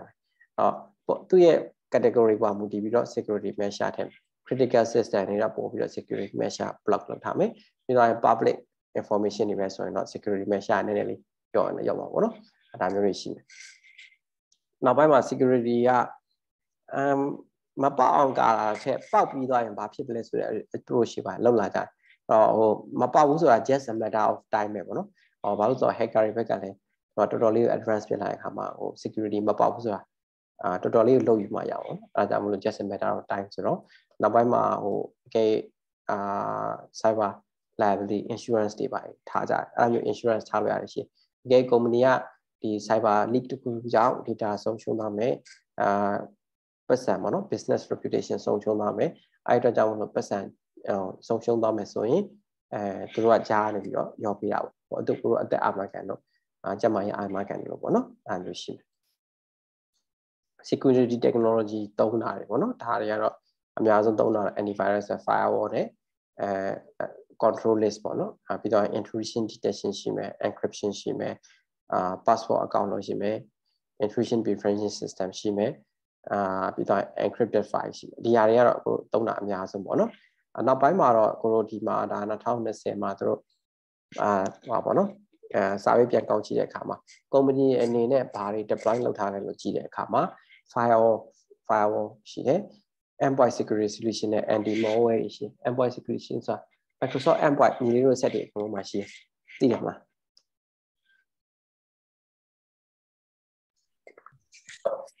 Microsoft endpoint ညီလေးတို့သတိထားမိလားညီလေးကွန်ပျူတာမှာသတိမထားမိရှိတယ်ညီလေးကွန်ပျူတာ Microsoft endpoint ဆိုပြီးပါလာတယ်ဘာလို့လဲဆိုတော့ခုနပြောတဲ့ malware ပေါ့နော် anti malware ပေါ့ဒီ virus မပြန့်အောင်လို့ကာကွယ်တာပေါ့နော်ခါကျရင် virus ကပြန့်သွားပြီးအဲ့ကွန်ပျူတာကိုထိန်းပြီးတော့နောက်တင်ရမှာဆက်ပြန့်သွားတဲ့ဟာရှိအဲ့ဒါတွေကိုသူကstop လုပ်ပေါ့နော် identity and access governance ဆိုခုနပြောသွားတယ်authorization and authentication and authorization ဘယ်သူကတော့ဒီ system ကိုသုံးလို့ရမယ်ဘယ် level အထိသုံးလို့ရမယ်ဆိုတဲ့ဟာတွေသုံးတာရှိတယ် intrusion detection prevention system network တွေမှာခုနပြောသလိုပဲပေါ့တရားရောက်က attack လုပ်ပြီးဝင်လာပြီးnormal မဟုတ်တဲ့ behavior တွေလုပ်နေပြီဆိုရင်ဒီ system တွေကတည်များသောအားဖြင့် rule based တောင်းဆိုရင် AI system တွေပေါ့နော်ဥပမာမင်းခန့်ကပုံမှန်ဆိုရင်ဒီကျောင်းရဲ့ server မှာaccess ပေါ့နော်ဒီ download ဆွဲနေကြမှာမဟုတ်ဘူးအဲ့ဒါဒီနေ့မှာမင်းခန့်ရဲ့ system ကရှိသမျှကိုကျောင်းရဲ့ server ပေါ်ကရှိသမျှ document တွေဆွဲချပြီးတော့အပြင်ပို့နေဆိုတာဒီ something wrong ပေါ့နော်အဲ့ဒါမျိုး pattern ဖြစ်လာရင်ဆိုရင်ချက်ချင်း block လုပ်လိုက်လူရဲ့ control မပါပဲနဲ့ SIEM security information and event management ဆိုတာတခုခု security event ဖြစ်လာခဲ့ရင်ဘာလုပ်မလဲဆိုတဲ့ဟာပေါ့နော်အဲ့ဒါကိုပေါက်သွားခဲ့ရင်ဘာလုပ်မလဲ leak ဖြစ်ရင်ဘာလုပ်မလဲဘယ်သူဘာလုပ်မလဲဆိုတာမျိုးကိုတုံးတဲ့ဟာကို SIEM လို့ခေါ်တယ်audit management system က IT system တွေကို audit စစ်တာပေါ့နော်အဲ့တော့ရှိတဲ့ရှိတိုက်တဲ့ဟာတွေရှိလားaccess level ကရှိနေတဲ့လူကယူထားတာများနေလားဒါမျိုးတွေပေါ့နော်user behavior analyst ဆိုတာတော့ end user ပေါ့နော်ဒီလူကသုံးနေတဲ့ပုံစံကnormal မဟုတ်တော့ဘူးဒါ data တွေ leak လုပ်နေတယ်လို့ထင်လာရဆိုရင်ဒါမျိုးတွေသုံးတယ် real time security intelligence on premise ဆိုတာရှိတယ်အဲ့ဒါလည်းခုနကပြောအားလုံးပေါ့နော်ဒီ device တွေအကုန်လုံး monitoring လုပ်ပြီးတော့pattern ကြည့်တာပေါ့နော်အဲ့ဒါဖြစ်နိုင်တာပေါ့နော်နောက် adaptive authentication တို့ဒီ business fraud analysis တို့ enterprise GRC system တို့real time managed service ပေါ့နော် managed service ကအပြင်ရဟာများသောဖြင့်ယူသုံးတယ်ယူသုံးပြီးကိုယ့်ရဲ့အပေါ်မှာအပြင်ကနေပြီး external ကို manage လုပ်ထားပြီပေါ့နော်ဒီbusiness fraud analysis ကcompany တိုင်းမှာများသောဖြင့် credit card company မှာသုံးတယ်ဟိုတနေ့အခုပြောထားတယ်မှာပါတယ် credit card သုံးတာဒီဥပမာဒီဇော်လင်းထွန်းရဲ့ပုံမှန် purchase ဒီ panda food panda ကနေဝယ်တယ်ပြီးတော့ shop.com ကနေဝယ်ဒီနေ့ somehow ဒီနေ့သူဒီနိုင်ငံခြားကgame billing website မှာသူရဲ့ credit card ကိုသုံးနေဆိုရင်ဒါဒီ something wrong ပေါ့နော်အဲ့တော့ဒါဒီ fraud case ဖြစ်နိုင်တယ်ဆိုပြီးတော့ detect လုပ်ပြီးတော့ i transition ကို real time block လုပ်ပလိုက်တဲ့ဟာမျိုးပေါ့နော်ဒါကို fraud detection လို့ခေါ်တယ်phone telecom တွေဘက်မှာလည်း fraud detection ရှိတယ်ဟုတ်နော်ဒါလေးနောက်ပြောဖြစ်သုံးနေတယ်အကယ်ခုနပြောသလိုဒီအဝါရောင်ဆိုရင်ကိုယ့် company ဒီဟိုဘယ်လိုရမလဲ lagger ဆိုနောက်ကျနေပြီပေါ့နော်အဲ့တော့ best in class ဆိုတော့ဒီ45%ရှိတယ်ဒီ fraud case မှာ50%တော့ detect လုပ်နိုင်တယ်ဆိုပြီးကိုဒီ best in class ထဲမှာပါတယ်အဲ့တော့ top 5 ထဲမှာပါတယ်လို့ top 10 ထဲမှာပါတယ်ဆိုတဲ့ဟာမျိုးပေါ့နော်မဟုတ်ရင်တော့ဒီအဝါဆိုရင်တော့ကိုဒီ maybe စာမွဲကြနေပြီလို့ပြောလို့ရတယ်အတိုင်းအောက်ဆုံးပါလို့ပြောလို့ရတယ်နော်အဲ့ဒါလေးပြောချင်တယ်technology analysis antivirus firewall encryption VPN မှာ tunneling နဲ့ encryption နဲ့ရှိအောင် tunneling ဆိုတော့ point to point ပေါ့ဒါတော့ဖြင့် office to office တွေမှာတုံးတာများတယ်အခုအိမ်မှာတုံးတဲ့ဟာတော့ encryption base တွေများတယ်နော် reliability ကိုက IT system ဖြစ်တယ် company အကုန်လုံးကလည်း IT နဲ့ပဲ run နေဆိုရင် reliability ကိုတို့ IT ဘက်ကနေ assurance ပေးရတယ်ခုနကပြောသလိုပေါ့နော် failure is inevitable tight coupled complex system complex system ပေါ့နော် system တွေက50-60ခုလောက်ချုပ် company တွေဆိုရင် system ပေါင်း50-60လောက်ရှိဒီဟာတွေတစ်ခုကconflict ဖြစ်ပြီးတော့အမြဲတမ်းကျသွားနိုင်တယ်ပေါ့နော် system ကျသွားနိုင်တယ်အဲဒါကြောင့်မလို့ availability ပေါ့ reliability ဒီ system ကိုသုံးနိုင်တဲ့ reliability လောက်ရှိလဲဆိုရင်တိုင်းတဲ့အခါမှာ availability စရှိ availability ဒီ system ကသုံးနိုင်တဲ့အချိန်ဘယ်လောက်ရှိလဲဆိုရင် 99.999 လား 99.999 ဆိုရင်တစ်နှစ်မှာ6မိနစ်ပဲ system က downtime ရှိ 99.99 ဆိုရင်တစ်နှစ်မှာ system ဒီမိနစ်60 downtime ရှိ 99.9 ဆိုရင်တစ်နှစ်မှာ computer ဒီဒီ system ဒီ downtime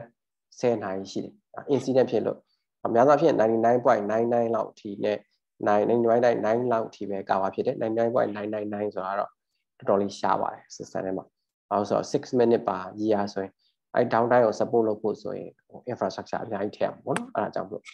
အဲ့တော့ညီလေးရဲ့ system အများအားဖြင့် 99.99 ပဲရှိတယ်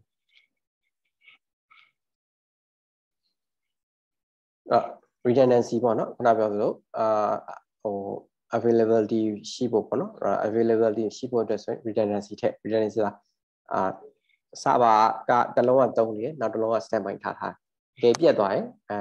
နောက်ထပ်တစ်လုံးနဲ့ဆက်သုံးမယ်ပေါ့နော်ညီလေးတို့ကိုလိုစာမွေးကလည်းတွားရင်ပုံမှန်တစ်ချောင်းထက်ပို့ယူသွားသလိုပဲပေါ့တစ်ချောင်းမရတော့ဘူးဆိုတော့နောက်တစ်ချောင်းကောက်သုံးလို့ရအောင်နောက်ထပ် standby ထားထားတာရှိမယ်ဒါမှမဟုတ်လည်း active ပေါ့နော်နှစ်ခုလုံးကတစ်ပြိုင်တည်း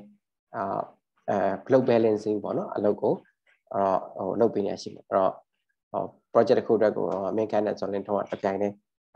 တူတူလုပ်နေတယ်တယောက်က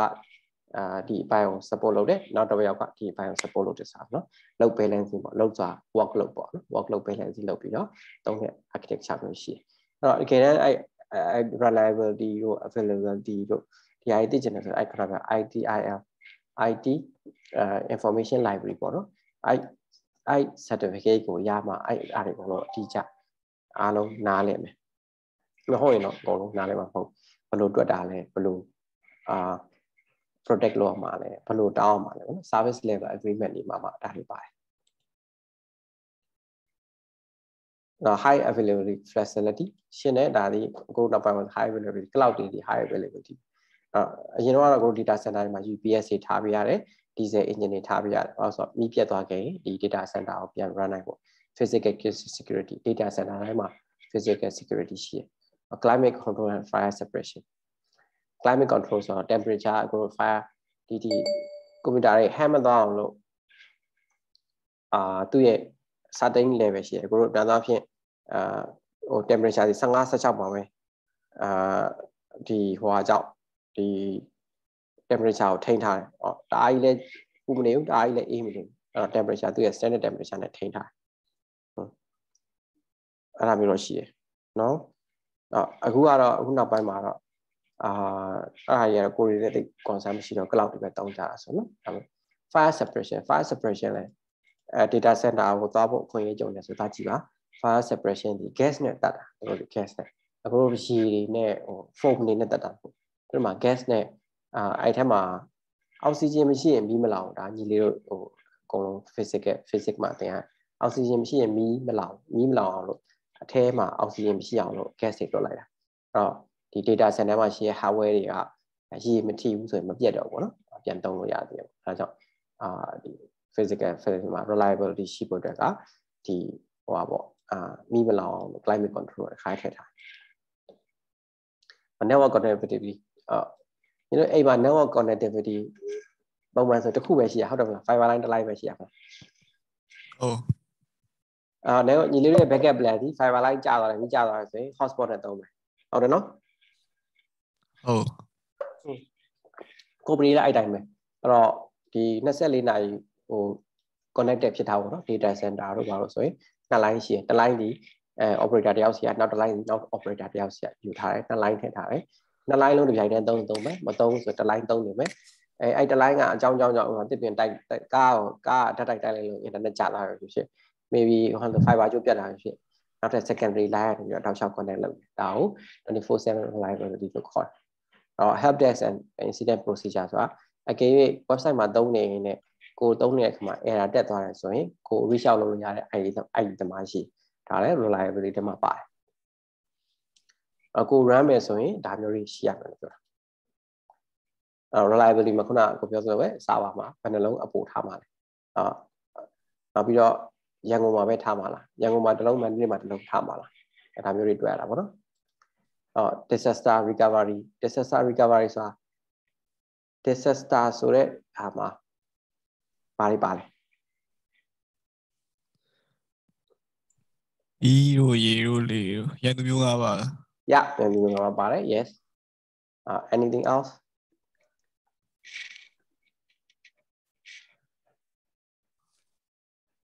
disaster ကိုခွဲတဲ့အခါမှာနှစ်ခုပေါ့နော် man made နဲ့ natural disaster ပေါ့ခုနကပြောတဲ့မီးရိုးရေကြီးတာတော့ပြီးတော့ငလင်လောက်တာတော့ဒါဟိုပါလေဒီလည်းဒီဟိုထဲမှာပါတယ်natural disaster မှာပါတယ်ပုံမှန်တော့ disaster recovery ပေါ့နော် disaster recovery ဆိုတာ system တစ်ခုလုံးက collapse ဖြစ်သွားပြီဒီ disaster တစ်ခုကြောင့်ဖြစ်တိုင်းဒါတော့များသောအားဖြင့်တော့ unexpected update ညီလေးတို့ရဲ့ system ထဲမှာ window ကထပ်ပြီးတော့ update လုပ်တဲ့ဟာရှိသလိုပဲ server ထဲမှာလည်းအဲ့လိုပဲ window က update လုပ်ချတဲ့အခါမှာလက်ရှိနေတဲ့ software နဲ့ crash ဖြစ်ပြီးတော့ list သွားတာပေါ့နော်ကြုံမှုတွေမှာ window update လုပ်လိုက်တဲ့အခါမှာတချို့ software မရတော့ဟုတ်အဲ့မျိုးပဲပေါ့နော် server တွေလည်းserver တွေလည်းအဲ့တိုင်းပဲ patch လုပ်ချလိုက်တယ် patch လုပ်တဲ့အခါနဲ့လက်ရှိနေတဲ့ဟို software solution နဲ့မကိုက်လို့ system ကို list သွားအဲ့မျိုးရှိပဲပြီးတော့ fire or explosion ဆိုတာရှိမယ်နောက် power outage ကြောင့်ဖြစ်တာရှိတယ်နောက် human error ကြောင့်ဖြစ်တာရှိများသောအားဖြင့်တော့ဒီ update နဲ့ human error ကြောင့်ဖြစ်တယ် human error ဆိုတော့အခုတို့ IT သမားတွေလောက်တာများအဲ့တော့ you guys can be also a human error ပေါ့နော်အဲ့တော့တခါတလေ data center မှာလုပ်နေနေပင်ပန်းပြီးတော့ delete ပစ်လိုက်တာ database ကို delete ပစ်လိုက်တာနောက်ပြီးတော့ဟိုလုပ်ရမယ့်ဟာမလုပ် procedure တိုင်းမလုပ်ဘဲနဲ့ကြော်လုပ်လိုက်တာပေါ့နော်ဟို service ဟိုဒီ Windows update ကိုတပြိုင်တည်းလုပ်ပြီးတော့ software က install လုပ်ချလိုက်တာဟာမျိုးပေါ့နော်အချိန်မစောင့်ကြဘူးအဲ့ခုလုံး crash ဖြစ်ပြီးလက်တော့ဒါမျိုးတွေကြောင့် disaster တွေဖြစ်နိုင်တယ်ပေါ့နော်disaster ဖြစ်တဲ့အခါမှာ recovery strategy ရှိရမယ်ဆိုတဲ့ဟာပြောတာမဟုတ်ဘူးဆိုရင် disaster ဖြစ်ပြီးတော့ company က set run လို့မရဘူးဆိုရင်ဒါဒီဟို business impact ရှိသလို company ပေါ်မှာ customer ရဲ့ reputation လည်းမကောင်းဘူးပေါ့ဘယ်လောက်ပဲလုပ်ဟို disaster recovery ကတော့နည်းနည်းတဲ့အချိန်နဲ့နည်းမြင့်တော့ impact ဖြစ်တာဟိုတလောကတော့မှ Google တော့မှကြာပါပြီရနော်အဲ့ဒါကြောင့်မလို့ဒီ disaster recovery လုပ်ဖို့လိုတယ် business continuity ဆိုတာခုနပြောလို့ဘယ်ဟာကြောင့်ပဲဖြစ်ဖြစ်ဘယ်အကြောင်းကြောင့်ပဲဖြစ်ဖြစ် business က set run လို့ရမယ်လို့ပြောတာနော် BCP လို့ခေါ်တယ် business continuity plan လို့ရှိရင်ဟိုဘာပဲဖြစ်နေအပြင်မှာမြင်ကလေးပဲလို့မီးပဲလောင် system က access minimal ဒါမှမဟုတ် no interruption နဲ့ set အလုပ်လုပ်နေရမှာပြောတော့ survive and continue generate revenue IT system တွေကဘာပဲဖြစ်ဖြစ်ကိုဆက်ပြီးတော့ run ရမယ် revenue generate လုပ်နေရအခုရန်ကုန်မြို့မှာရှိတဲ့ data center ကရေမြုပ်သွားတယ်ဆိုရင်တော့မန္တလေးမှာ data center တစ်ခုရှိနေဆိုရင်မန္တလေးကနေပြီးတော့ support ဆက်လို့ရတယ်နော်အဲ့တော့ telecom တွေဆိုရင်ရန်ကုန်မှာတစ်ခုမန္တလေးမှာတစ်ခုရှိတယ် data center ရန်ကုန် data center တစ်ခုဖြစ်တယ်ဆိုရင်မန္တလေး data center နဲ့ run ဒါ business continuity အတွက်ပြင်ထားအဲ့ဒါ proactive ပေါ့နော် reactive မဟုတ်ဘူးဖြစ်မှလုပ်တာမဟုတ်ဘူးကြိုပြင်ထားတာငကိုတွေကအခုဟိုဒီ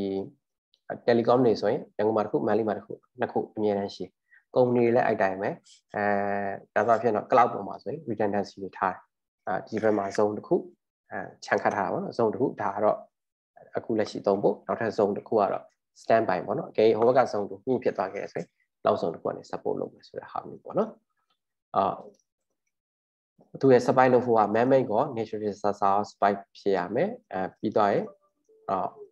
ဟိုအဓိကတော့ competitor တွေနဲ့ပြင်တဲ့အခါမှာကိုယ့်ဘက်ကဟို service က run နေသေးရဆိုဆက်ပြီးတော့သူများတွေထည့်တာပါနော်PCB plan ဆွဲမယ်ဆိုရင်ဘယ်လောက်ထိလုပ်မှာလဲ scope ပြီးရင် emergency contact ကဘာတူလဲပြီးတော့ရင် disaster recovery team ဘာတူလဲ assign role and responsibility IT ကဘယ်ဟာလုပ်မယ် HR ကဘယ်ဟာလုပ်မယ် finance ကဘယ်ဟာလုပ်မယ် marketing ကဘယ်ဟာလုပ်မယ်တော့မေးရရှိတာ IT အပြင်တခြားလူတွေလုပ်ဖို့လိုတာဆို yes လို့disaster ဖြစ်တယ်ဆိုငလျင်လုပ်တယ်ဆိုရင်အခု IT က application တွေပြန် up တော့လုပ်ရမယ် HR က employees တွေဟိုအသက်ရှိသေးလားဘာလို့လဲဒုက္ခရောက်လာမေးမယ်ပြီးတော့ရင်ဒီmarketing တို့ဘာလို့က internal communication ပေါ့နော်ဘာလုပ်ပါကျွန်တော်တို့ဘာ support လုပ်ပါမယ်ဆိုတဲ့ဟာမျိုးရှိတယ်ပြီးတော့ရင်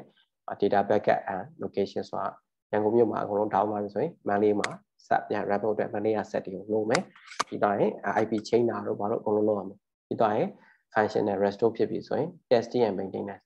ဒီ set တွေအကုန်လုံးကအရင်တော့သုံးထားတာမဟုတ်ဘူးနှိုးလိုက်ပြီးတော့မှအကုန်လုံးပြောင်းတဲ့ IP device switch over လုပ်တယ်ဆိုရင် cái lâu lâu tiền là rồi hàng nhiều test and meeting này như là sản chỉ thả và không rồi cái này khi mà ai có stretch lâu trả lại thì ai cái hàng hóa lâu một xíu rồi còn giá của nó xí vào giá của nó rồi đó lại được phụ đấy planning process cả làm nhau thì nó có risk mitigation mà risk acceptance retention transfer nó đi hai lâu phụ đấy rồi rồi đi mà business continuity plan bỏ nó idea này nè sát với bà bóng xoay là bỏ nó continuity plan maybe do nothing mà lâu xem luôn là phiền là một cái hardware return hardware server đấy hard disk đấy communication channel đấy communication internet channel đó redundancy thao luôn là gì nào bây insurance thao luôn đấy company đại diện biểu trả rồi rồi cô ấy companyပြန် support အတွက် insurance လုပ်ပါဘောနော် casualty insurance or life insurance ပေါ့ပြီးတော့ရင်ရှိသမျှ business interruption insurance ပါတော့အခုဆိုမှရှိအခုဆိုမှရှိတာခုနက property insurance ရှိမယ် life insurance ရှိမယ် employee ကိုအတွက်ပါ insurance ထားပေးထားရတာပေါ့နော်ပြီးတော့ရင် multiple data standard တော့ပဲအခုခုနပြောရန်ကုန်မှာတစ်ခုမန္တလေးမှာတစ်ခုထားဖို့လုပ်နိုင်မယ်distributed processing ကောင်းတာတော့ဟို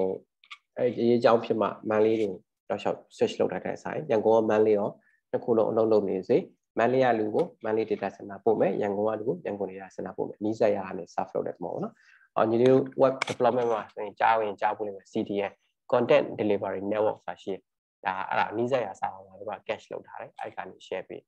နောက်ပြီးတော့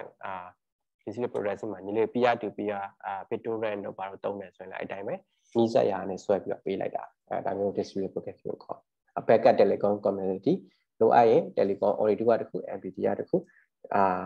နောက်ပြီးတော့ရင်ဒီ telenor ကတခုဆွဲထားမယ်telecom တခုကြာသွားတော့နောက် telecom တခုကနေ access လုပ်လို့ရအောင်ပေါ့ဒါမျိုးရှိexternal resource ဆိုတာ internet disaster recovery service ဆို specialized disaster service ဆိုနဲ့ contract ချုပ်ထားတာ third party ပေါ့နော်သူတို့ကပဲဒီတစ်ခုဖြစ်ခဲ့ဆိုရင်ကိုစားသူတို့လုပ်ပေးမယ်သူတို့မှာတော့ဟိုကျွမ်းကျင်တဲ့ expertise ရှိမှာနော် alternate processing location ဆိုတာရုံးကတရုံးမရှိရရုံးတက်လို့မရတော့ဘူးဆိုရင်အရင်တော့ပြဿနာရှိအောင်ဟို redundant website ဆိုကျွန်တော်တို့ရုံးကတနေရာမှာစုလို့မယ်လို့သတ်မှတ်ထားလို့ဒါက redundant website လို့တာပေါ့နော်ဒါနဲ့ဆက်တာheadquarter ရှိမယ် branch ရှိမယ်နော်ဒါမျိုးတွေလုပ်ထားခုနောက်ပိုင်းကတော့အခုတို့မှာ work from home ရတော့အခုနောက်ပိုင်းအခုတို့ PCB ရတဲ့အခါမှာ redundant site ထဲဆိုင် work from home တွေရတယ်ဒါပေမဲ့ redundant site တော့ပြင်ထားကြ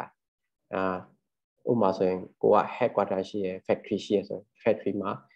အကယ် headquarter တစ်ခုဖြစ်တယ်ဆိုရင် factory မှာ run နိုင်အောင်ပြင်ထားတဲ့ဟာမျိုးရှိပြင်ထားတဲ့ဆိုခုနပြောတဲ့အတိုင်းပဲ network level infrastructure level people level ပေါ့နော်people process technology သုံးခုလုံးအဲ့မှာလဲလုပ်လို့ရအောင်ပြင်ထားတယ် data backup policy က full backup ရှိမယ် incremental ရှိမယ် differential ရှိမယ်ဘယ်ဟာတွေကိုဘယ်လို backup လုပ်မလဲပေါ့နော်backup policy ကတော်တော်လေးစိတ်ဝင်စားဖို့ကောင်းတယ်ဒီလိုလို့စမ်းကြည့် n-1 ပါအဲ့ဖတ်ကြည့်တော်တော်လေးစိတ်ဝင်စားဖို့ကောင်းတယ်ဒီကတော့ဒီမှာတော့အကြံဉာဏ်ပြောတာမျိုး full backup ကတော့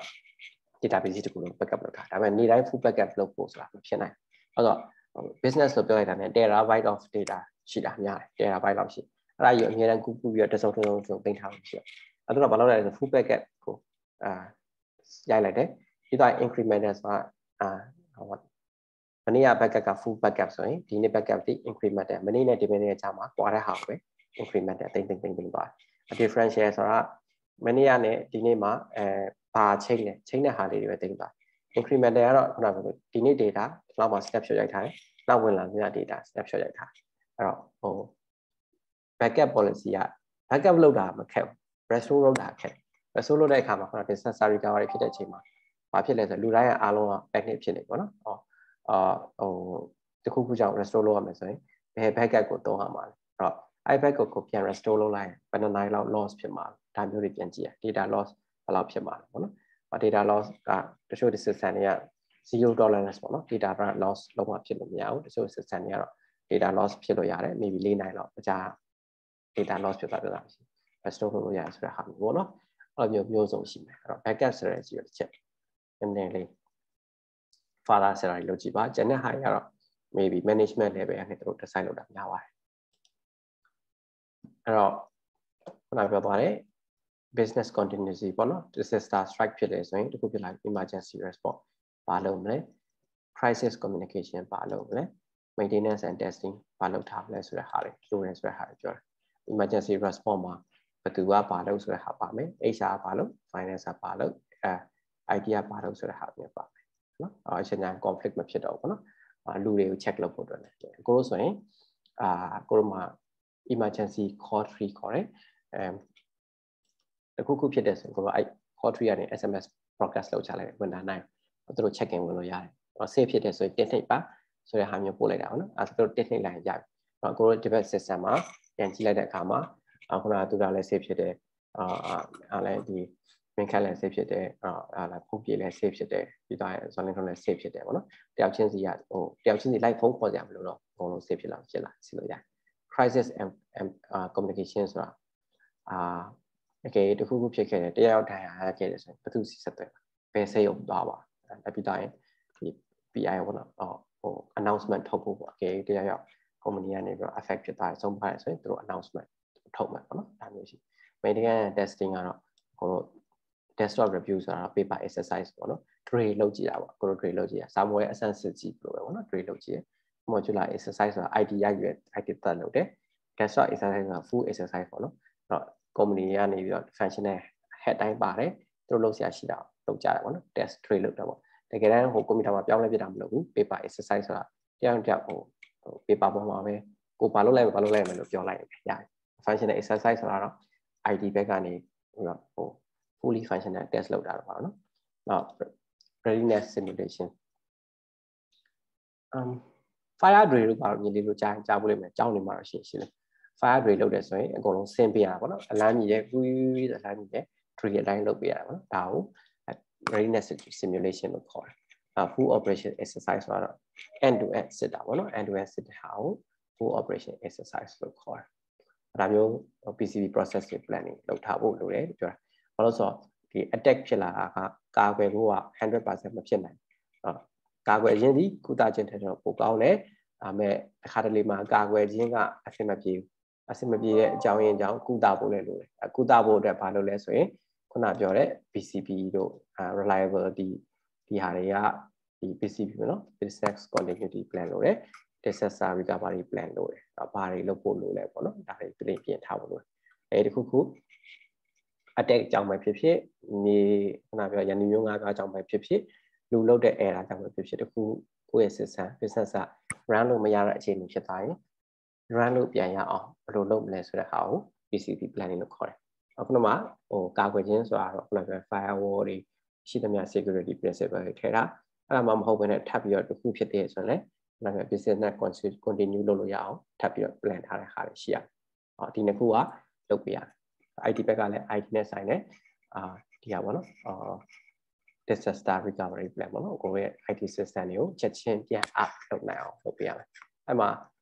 အခုခုနပြောတာ ITI ပေါ့နော် IT service level IT service library ခေါ်တယ်ပေါ့နော် IT service management ခေါ်တယ်ဒါလေးကတော့ညီလေးတို့ IT operation မှာလုပ်မယ်ဆိုရင်အောင်သိတဲ့ဟာပေါ့နော်ဒါ certificate ရှိတယ်developer certificate လို့ပဲပေါ့ဒီဟာရှိမှခုနအခုပြောထားတဲ့ process တွေကိုတကယ်တမ်း properly handle လုပ်နိုင်မယ်ကိုကတော့ဒါကတော့ overview လောက်ပဲပြောထားတာပေါ့နော်နှစ်ခုကာကွယ်ခြင်းနဲ့ကုသခြင်းရှိမယ်အခုဘက်မှာ IT ဘက်မှာလေ okay အမေးချင်တယ်ကျန်ပါဟုတ်ကျန်တောက်ပြန်ကြည့်ရပါလားညကလေးဆိုင်မယ်ဒါလည်းရင်တော့ဘယ်လိုကြည့်လို့အောင်ပါလဲပြန်ရှင်းပြပြီပြန်ရှင်းပြပြီ okay presentation မှာ case ရှိလိမ့်မယ်အခု attach လုပ်ထားတဲ့ document ရှိတယ် page number ပါတယ် i case ကိုဖတ်မယ်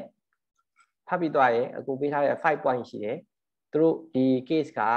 ဘာအကြောင်းပြောတာလဲ company အကြောင်းလား person အကြောင်းလားပြီးသွားရင်သူတို့ဘာပြဿနာဖြစ်နေရလဲဘာလို့ဒီ case လို့ပြောတဲ့ထဲကဒီစာအုပ်ထဲထည့်ထားတယ်ဆိုတော့သူတို့အဲ့ chapter နဲ့ဆိုင်တဲ့ပြဿနာတစ်ခုဖြစ်နေတာပေါ့နော်အဲ့တော့သူတို့ဘာပြဿနာဖြစ်နေလဲပြီးသွားရင်နောက်ပြီးတော့ဒီ case ကသူတို့အဲ့မှာဘာလုပ်လိုက်လဲ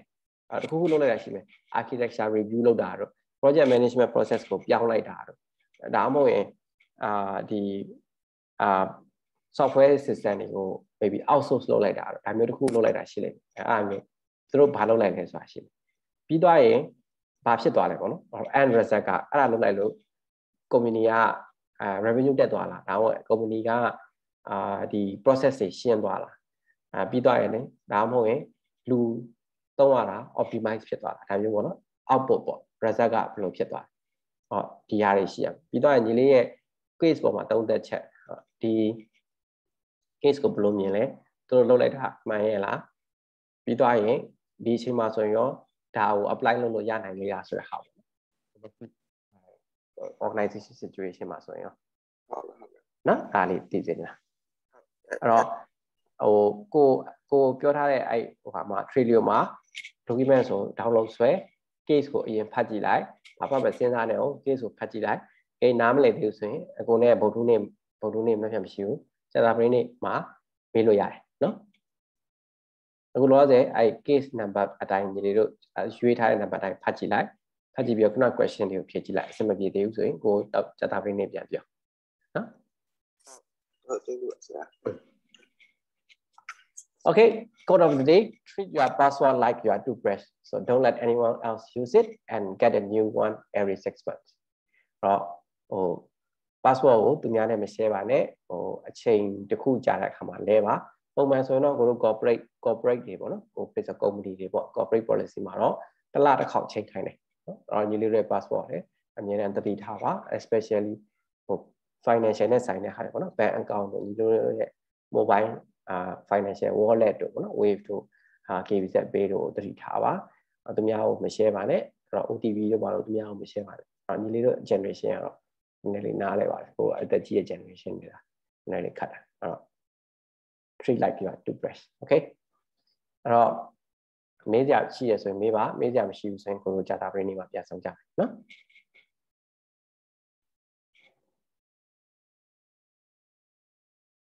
Okay အားဆိုကို next meeting လေး join လိုက် see you bye bye ဟုတ်ကဲ့ bye bye ဆရာ bye bye ဆရာ